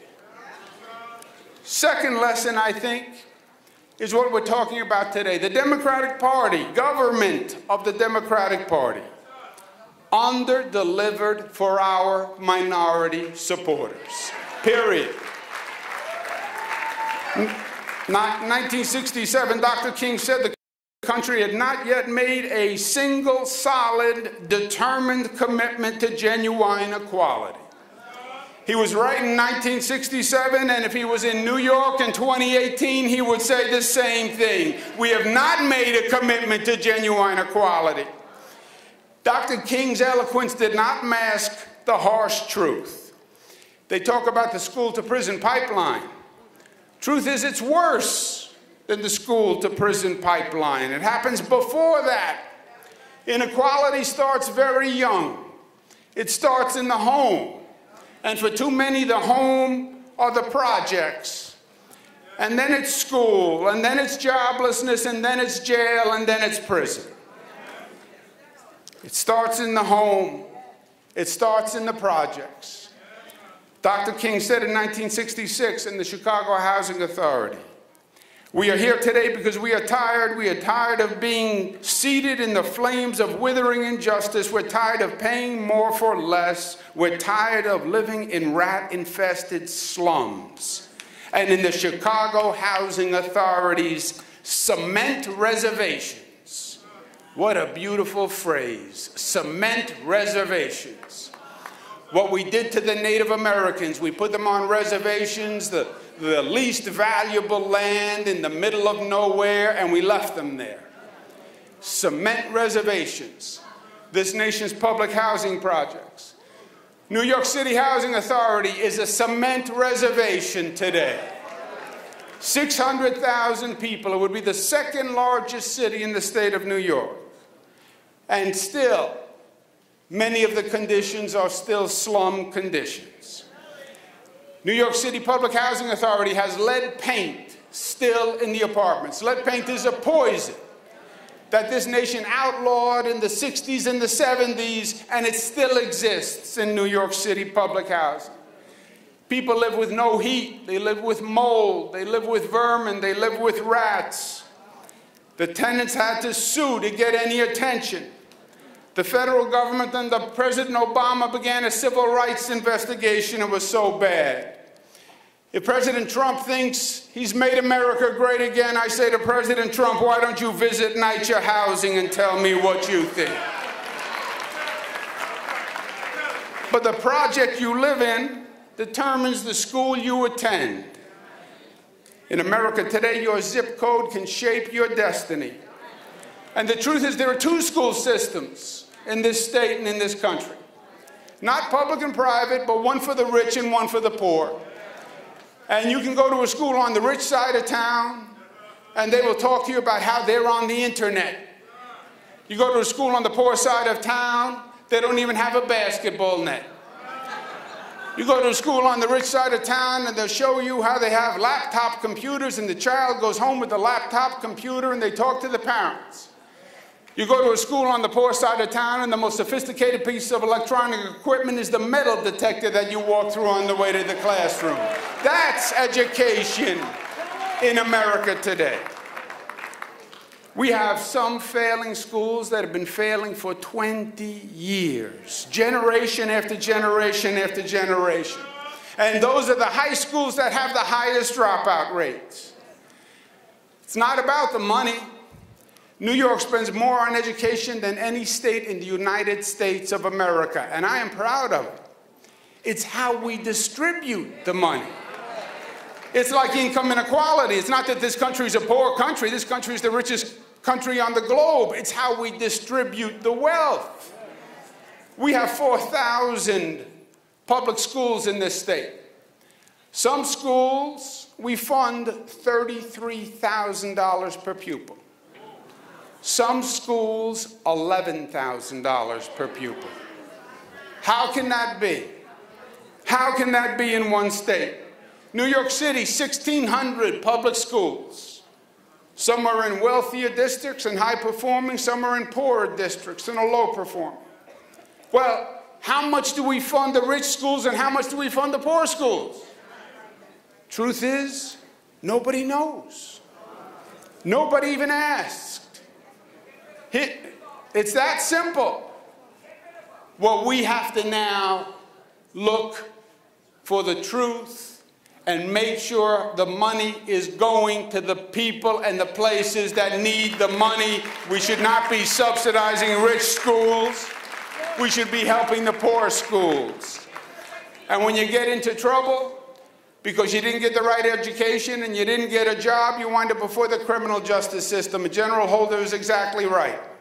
You walk before the judge and there's the statue of justice, blindfolded, holding the scales of justice. Supposed to be colorblind, judging just the merits. But is that really what happens? The judge determines bail. And what bail means is, if you can pay the bail, you walk, and if you can't, you sit. And if you can afford it, and you're rich, and you pay the bail, you go home. And if you can't pay the bail, well, then you go to jail. Our jail is Rikers Island. Rikers Island is the worst jail in the state of New York. More assaults, more gangs, more suicides. Rikers Island is our Robbins Island. 2014, federal government started a civil rights investigation on Rikers Island. What's happened in 4 years? Basically nothing. Everybody said, close Rikers. We have to close Rikers. We have to build smaller jails that are more manageable. You know what? They came back and they said, okay, we're going to close Rikers Island. Guess how long it's going to take to close Rikers and build a new jail? 10 years. 10 years. 2 mayors from now, 3 city councils. 10 years. How can it be? We're going to build a new airport at LaGuardia. It's going to take 4 years. We built a new Yankee Stadium. It took 1 year. We're building a new Tappan Zee Bridge, largest infrastructure project in the United States. It's taken 4 years. When they say it's going to take 10 years, it means it's not our priority. We don't want to do it. And there's been no outrage. Editorial board said, well, you have to understand, it's complicated. You know how it would be simple? If it was their son sitting in Rikers Island, you see how fast it would get simple. The common denominator for all these issues, the projects, the failing schools, the joblessness, Rikers Island, poor minorities. That is the common denominator. It's a question of power and political power and voice. And that's why the inequality has persisted. What do you need to do? Let's make genuine equality a reality. And actions speak louder than words, especially after 50 years. For public housing, this is what I say. I recently declared it an emergency. I said, you know how when Hurricane Sandy came and hit and people were displaced and people had no heat? It was an emergency. Well, we have an emergency in public housing because people are displaced and they have no heat. And the state committed $500 million, and we're bringing in emergency management to make the changes, and make the changes now. On schools, we're going to take all 4,000. We passed a piece of legislation that said for the first time ever, we're going to see how much we give to each school. And then my position is we take the state money, and we start at the bottom, and we work our way up. And we never give another dollar to a rich school. We equalize the spending by giving to the poor schools.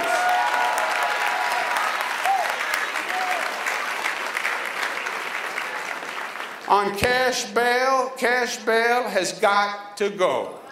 It lets the rich walk and it makes the poor sit. And that has to stop. We tried to get it passed through our Republican legislature this year. They stopped it. I say we need a new legislature in November. I don't want to give anyone any ideas, but there have been states that have been sued on the cash bail system. Now, if someone were to sue our state on the cash bail system, I can tell you this, I would not defend that lawsuit.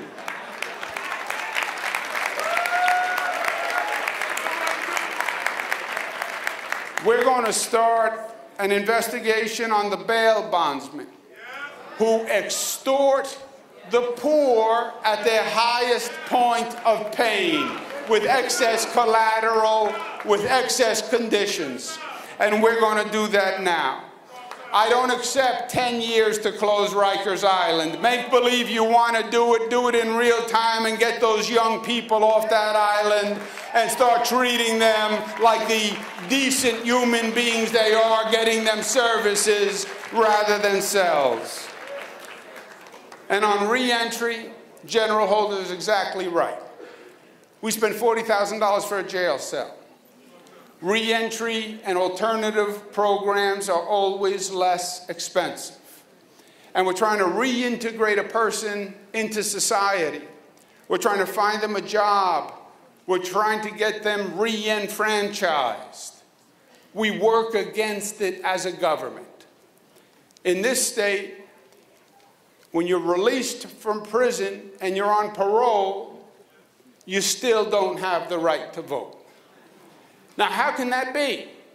You did your time, you paid your debt, you're released, but you still don't have a right to vote. At the same time, we're saying we want you part of society, we want you to get back into the community. I proposed a piece of legislation, General Holder, this past year that said parolees should have the right to vote. The Republican Senate voted down that piece of legislation. which is another reason why we need a new legislature this November. But I'm unwilling to take no for an answer. I'm going to make it law by executive order, and I announce that here today.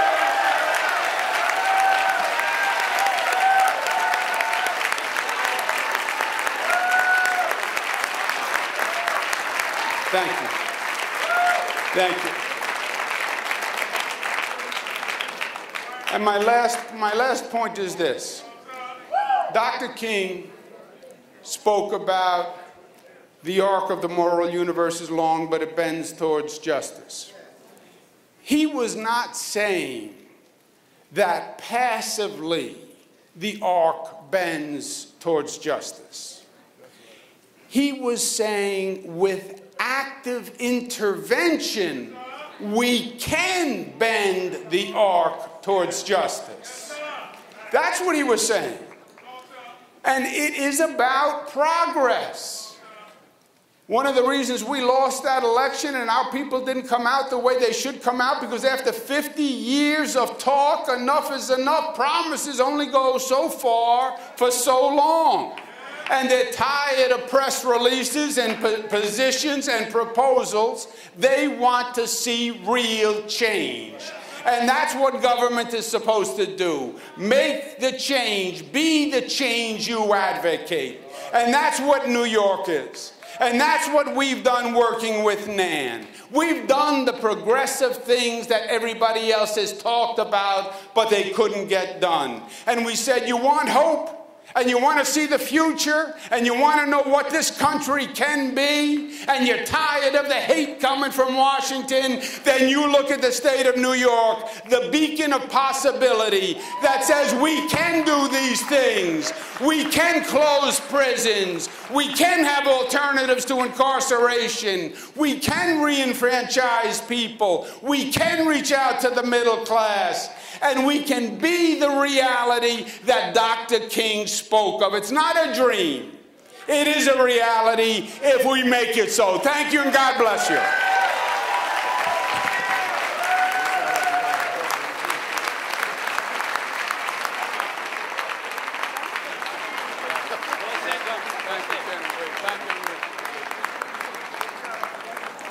Governor Andrew Cuomo.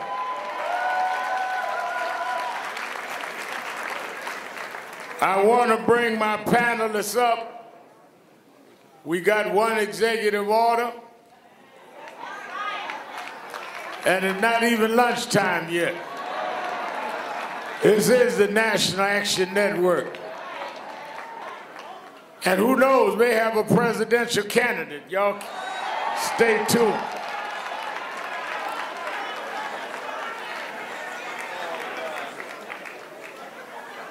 Let us bring up our panel, and then we're going to hear from Tom Perez. As we saw in Memphis, Dr. King went to Memphis and was assassinated fighting for the garbage strikers. We're glad to have, as a member of our national board and the national president of AFSCME, Lee Saunders. Give him a hand.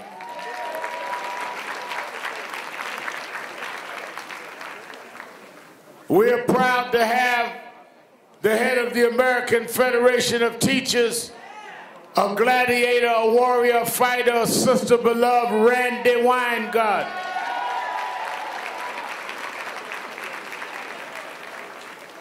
We're glad to have the mayor of the city of Newark, who has mixed activism with redevelopment like no mayor in the country, Mayor Ras Baraka.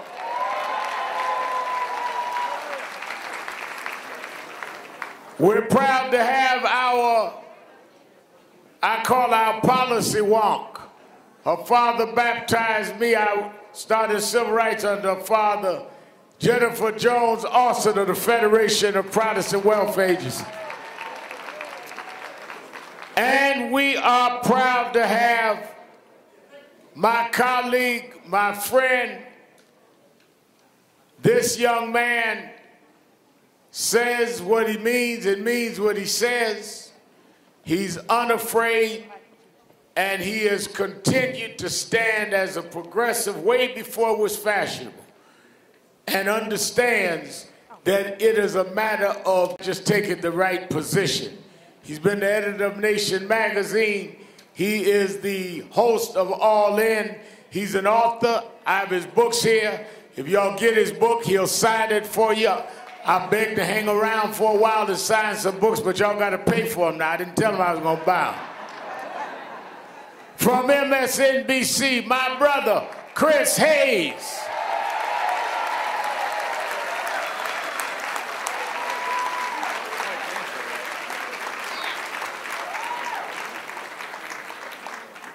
Our sister from Missouri, from Ohio. I'm looking at Bishop Hilton thinking, from Cincinnati, Alicia Reese.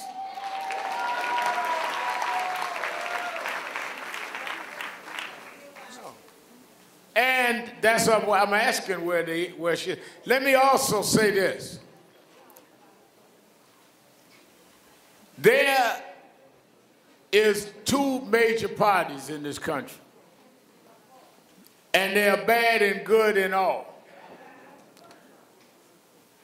Every Democrat is not good. First time I was arrested, the Democratic mayor arrested me for sitting there. Every Republican is not bad. There's been some good Republicans. I know that Trump's giving them a bad name. But we mourn today a good Republican. Barbara Bush was a very good woman.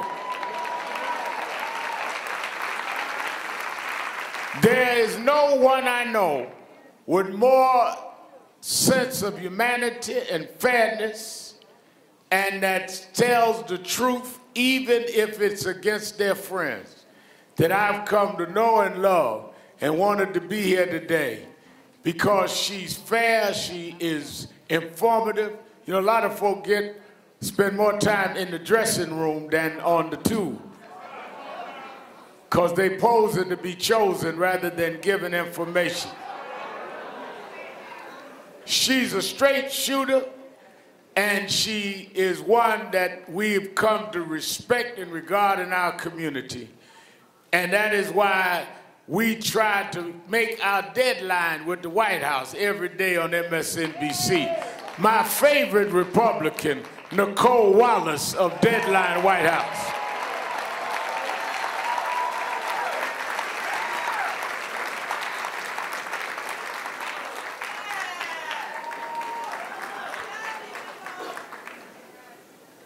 Now, I'm going to hear from Tom Perez, then we're going to hear from our panel and ask them to make their points. But I want all of us to respect the fact that they waited while our elected officials spoke. And I want you to know the fact that we had two governors this morning, all of this shows the strength you have if we use it. I made them come to us and address our issues if you use it. You know, I'm supposed to be controversial, not supposed to come near us. But if you stand up, people have to respect you. I must acknowledge also, and we don't leave issue when the media leave. You know, like I said, Michael Brown's parents here. We never left Ferguson. We got there first day. A lot of folk came in, became the new leaders, gone. I want us to give a big hand who's never left us, never left the fight. 4 years later, one of the great matrons of our movement, the mother of Eric Gardner, Gwen Carr. Stand up, Gwen.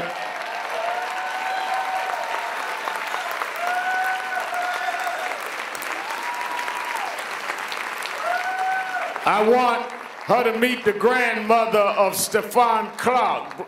Where's Grandma? They went, okay, we've already connected them. Because nobody understands Grandma's pain like Gwen does. And Gwen can talk to her. Miss Diallo's here from 99. I stay in touch with the families Because this is not about a soundbite to me, this is life. And we've become family. Miss Diallo, Sean Bell's parents, all of them, they're our guests tonight at the dinner. There will not be a Nan that we do any event that we do not bring together all that we have fought for. Too many activists use victims as props.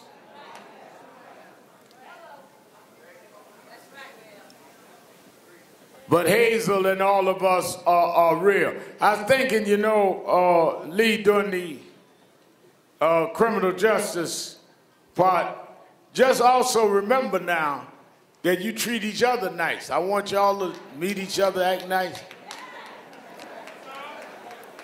Because you can get in trouble in court because if you're not treated nice. Dr. Richardson was telling me about he had a member in his church, old lady, respectable, Attorney General. She lived a good life. She was 75 years old, and she went to the grocery store, Nicole, and stole 4 potatoes. They took her to court. Judge was outraged. 75 years old, stole 4 potatoes. I'm gonna make an example out of you. You're supposed to know better. I'm gonna give you a year for each potato. Judge got ready to sentence her, and the man started raising his hand in the back. Your Honor, Your Honor, Your Honor. Says, sir, what's wrong? I need to say something, Your Honor. He says, well, what do you need to say? Who are you? He said, I'm her husband. He said, well, what do you need to say? He said, I just want you to know she stole 3 bags of black-eyed peas, too.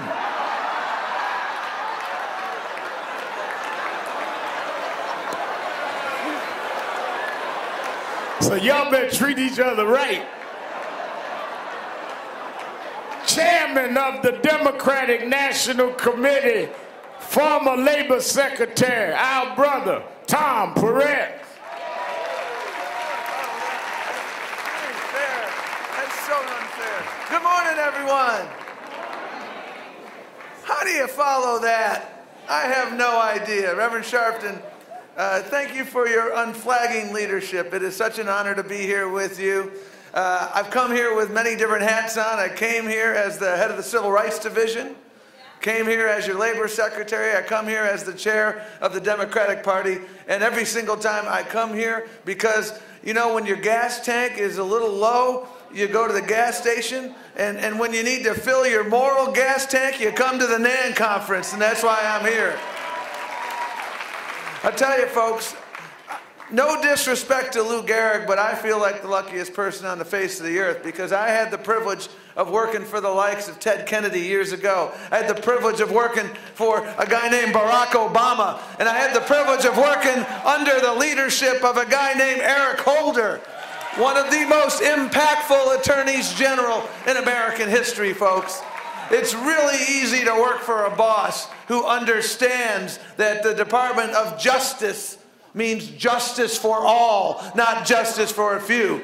An attorney general who understands that people fought and made the ultimate sacrifice for the right to vote, and we must never forget that. He understood that it was always the right time to do the right thing. And I will tell you, we talk a lot and we appropriately commemorate the anniversary of Dr. King's assassination.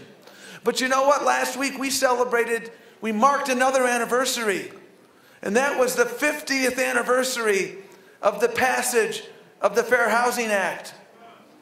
The Fair Housing Act would never have happened but for the likes of people like Senator Ed Brooke, the first popularly elected African American in the United States Senate, who fought as part of America's greatest generation and could not get access to housing when he came home.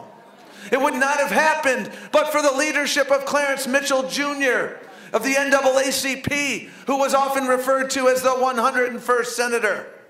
And you know what, folks? We almost didn't celebrate the 50th anniversary of the Fair Housing Act because in 2011, a case found its way to the Supreme Court. The goal of that case was to do away with the heart and soul of the Fair Housing Act. Under the leadership of Eric Holder, we were able to defeat that effort, and we were able to celebrate the Fair Housing Act. So you read so much about what this Attorney General has done, and I'm here to tell you some of the other things that may not make the history books, but certainly had as much impact. He understood, Mr. Crump, that the shooting in Sacramento was not a local matter. When there's injustice everywhere, it's everybody's matter. It's everybody's business. And that is why he did more work, and I was proud to work side by side with him to build constitutional policing, effective policing. They are not mutually exclusive. They go hand in hand. Eric Holder understood that. Unfortunately, we live in a different world. And the question I ask every single day, whether it's what do we do about gun violence? What do we do about police misconduct? What do we do about fair housing? What do we do about the right to vote? What do we do about dreamers? What do we do about the right to organize? What do we do about making sure that women have the right to control their own bodies? What do we do about the fact that we have a Secretary of Education that doesn't believe in public education and an EPA administrator that doesn't understand climate science?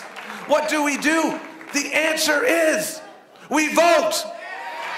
When they go low, we go vote. When they go low, we go vote. That's what we do, my friends. I had the privilege of spending time in Memphis last week.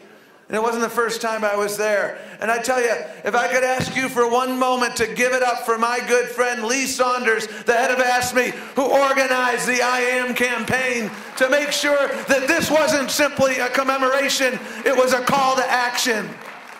And it was such an honor to be there, because we weren't there to simply talk about what happened in the past. We were there to talk about what we must do in the future. The most important question Dr. King always asks, what can we do for others? And if there's a lesson I learned from Dr. King's legacy, it's that we must always be bold as a nation. America's at its best when we are bold, when we are inclusive, when we understand that we all succeed only when we all succeed. It's truly remarkable when you think about it. The Civil Rights Act of 1964 was first introduced in 1948 by a guy named Adam Clayton Powell, congressman from Harlem. It took 16 years to pass that law. You know, he could have taken a victory lap after that 16-year odyssey. What did he do with his Nobel Prize and other things? He marched right back to the White House. And he said, we need a Voting Rights Act, Mr. President. And when Mr. President said, I'm not sure I can do that. My political bank account has been depleted. Andrew Young and Dr. King and others said, we've got to work to replenish that political bank account. And how do we do that? We organize, organize, organize. And that's exactly what they did. And so that boldness and that inclusiveness, that's what he was all about. And that's the lesson I take. I came to you a year ago. I was 2 months or so into my tenure as the head of the Democratic Party. And I told you this. I said, I am sorry. I'm sorry we took you for granted.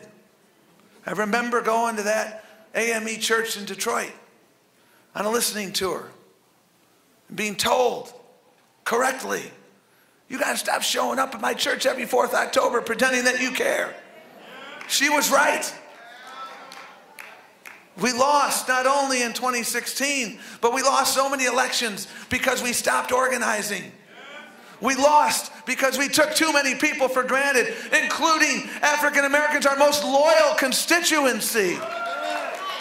We lost because we squandered our technology advantage. We lost because our message of opportunity got muddled.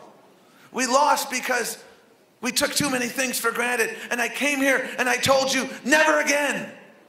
The mission of the new Democratic National Committee is to help elect Democrats from the school board to the Oval Office. And we will organize everywhere. And we will lead with our values everywhere. And I'm here to tell you that's exactly what we're doing.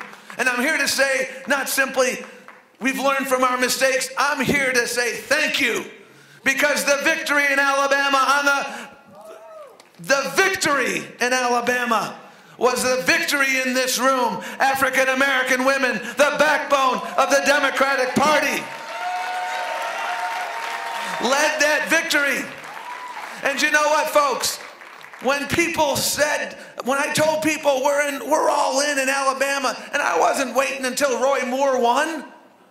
You know, people say, you know, did you catch a break with Roy Moore? And I'll be honest with you. Was I rooting for Roy Moore to win the primary? Heck, I was rooting for Roy Moore to win the primary. But you know what, folks?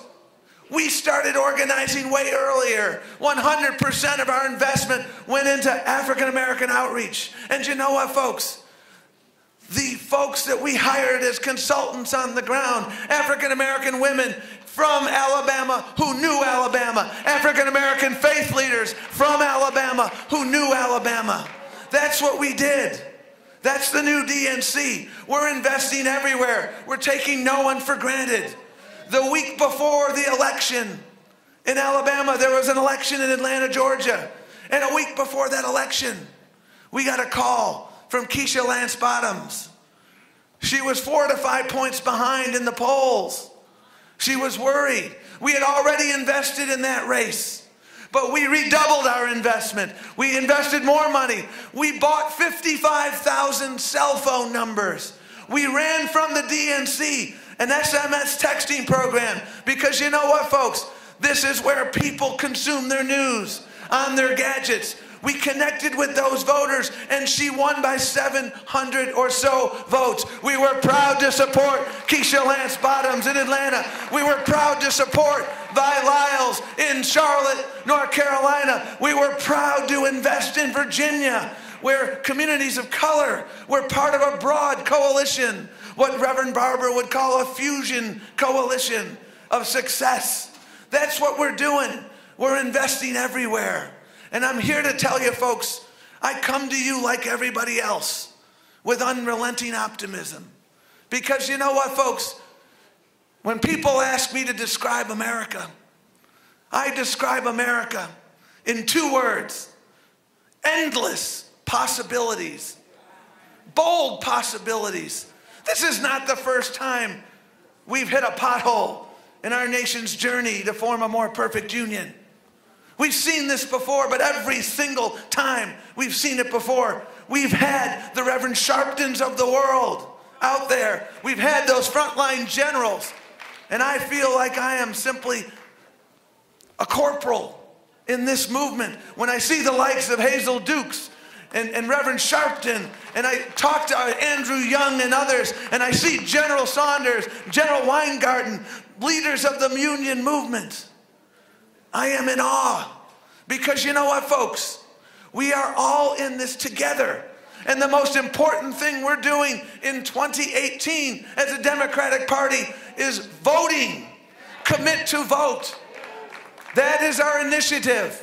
Our bold goal is to get 50 million more people out to vote. We can do this, folks, but we can't do it without you. In 2014, 47 million less people voted than in 2012. When less people vote, we lose. We know why that is happening in part. These pernicious voter ID laws have made it harder. There's no doubt about it.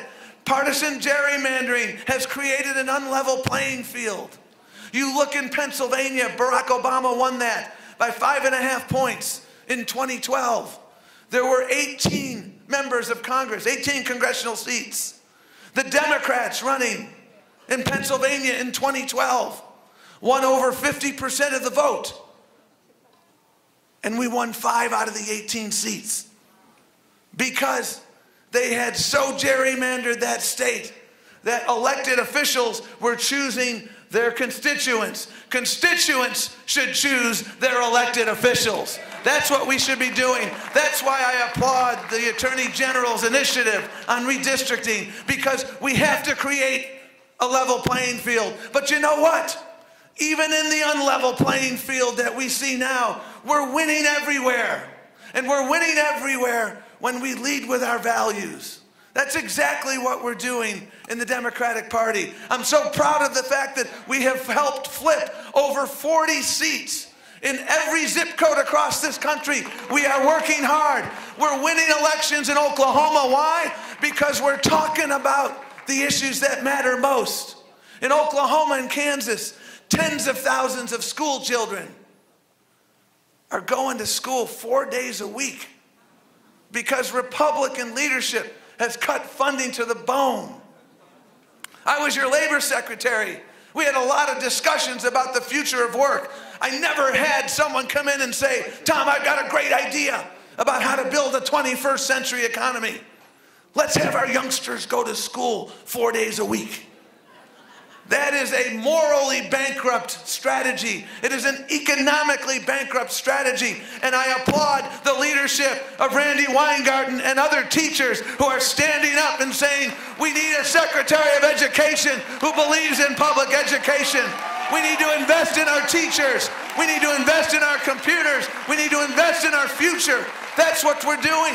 That's why we won 4 seats in state legislative races in Oklahoma, in districts that Trump won by more than 20 points. Folks, we can win everywhere when we lead with our values. We can win everywhere when we organize. We can win everywhere when we marshal the power of we, that collective power of we. And that's what we're all about. And I want to make sure that you know what we're fighting for every single day. The Democratic Party is fighting for a better future for everyone. We're fighting for a worker's right to organize. We are fighting for an education system that works for everyone. We're fighting to make sure that we build more schools and less prisons. We're fighting to make sure we pass that ballot initiative in Florida that gives former offenders the right to vote. Because when you've paid your debt to society, you should be able to participate in society. We're fighting to make sure that zip code is never determinative of your destiny. We're fighting to make sure that dreamers can dream. And Reverend Sharpton, one of the things I'm so grateful for you is that you understand that the mission is broad. You are out there for dreamers. You are out there for the family of the Clarks, or the families of Ferguson, the families of the Diallos. We work together on Sean Bell. You're out there for justice in every zip code, not just here in the New York area. And that is what we're doing at the Democratic Party. We're fighting to ensure that everybody gets counted in the census. You know why they're trying to do it differently. Because they want to make sure they can disenfranchise you. We're fighting to make sure that every eligible person can vote. We're making it easier for people to vote, not harder for people to vote. That's what we're doing, folks. We're fighting, in short, for dignity and decency and inclusion. It's what brought my family here. They came from the Dominican Republic. They settled in Washington Heights, 152nd and Riverside Drive. New York City was that beacon of hope, that beacon of opportunity. The Democratic Party was the party of freedom fighters. That's what my parents taught me.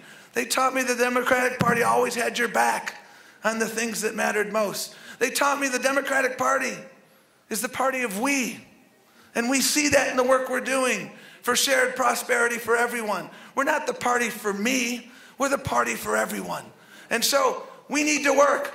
I leave you with one word, 202. Folks, there are 202 days till November the 6th. 202 days till the weekend. Every single day between now and November the 6th. You need to ask the question that Dr. King asked of us. What are you doing for others? That's what we're asking. That's what we're doing. And the answer for me is we are making sure that everyone votes. I will vote is our signature initiative. When we vote, when we organize the vote, when we protect the vote, when we get out the vote, we win That's how we're going to make history, because history has its eyes on us. And that arc of the moral universe is indeed going to bend back to justice. But it'll never bend on its own. So let's keep bending it together. Thank you for fueling my spiritual tank. Let's do it together.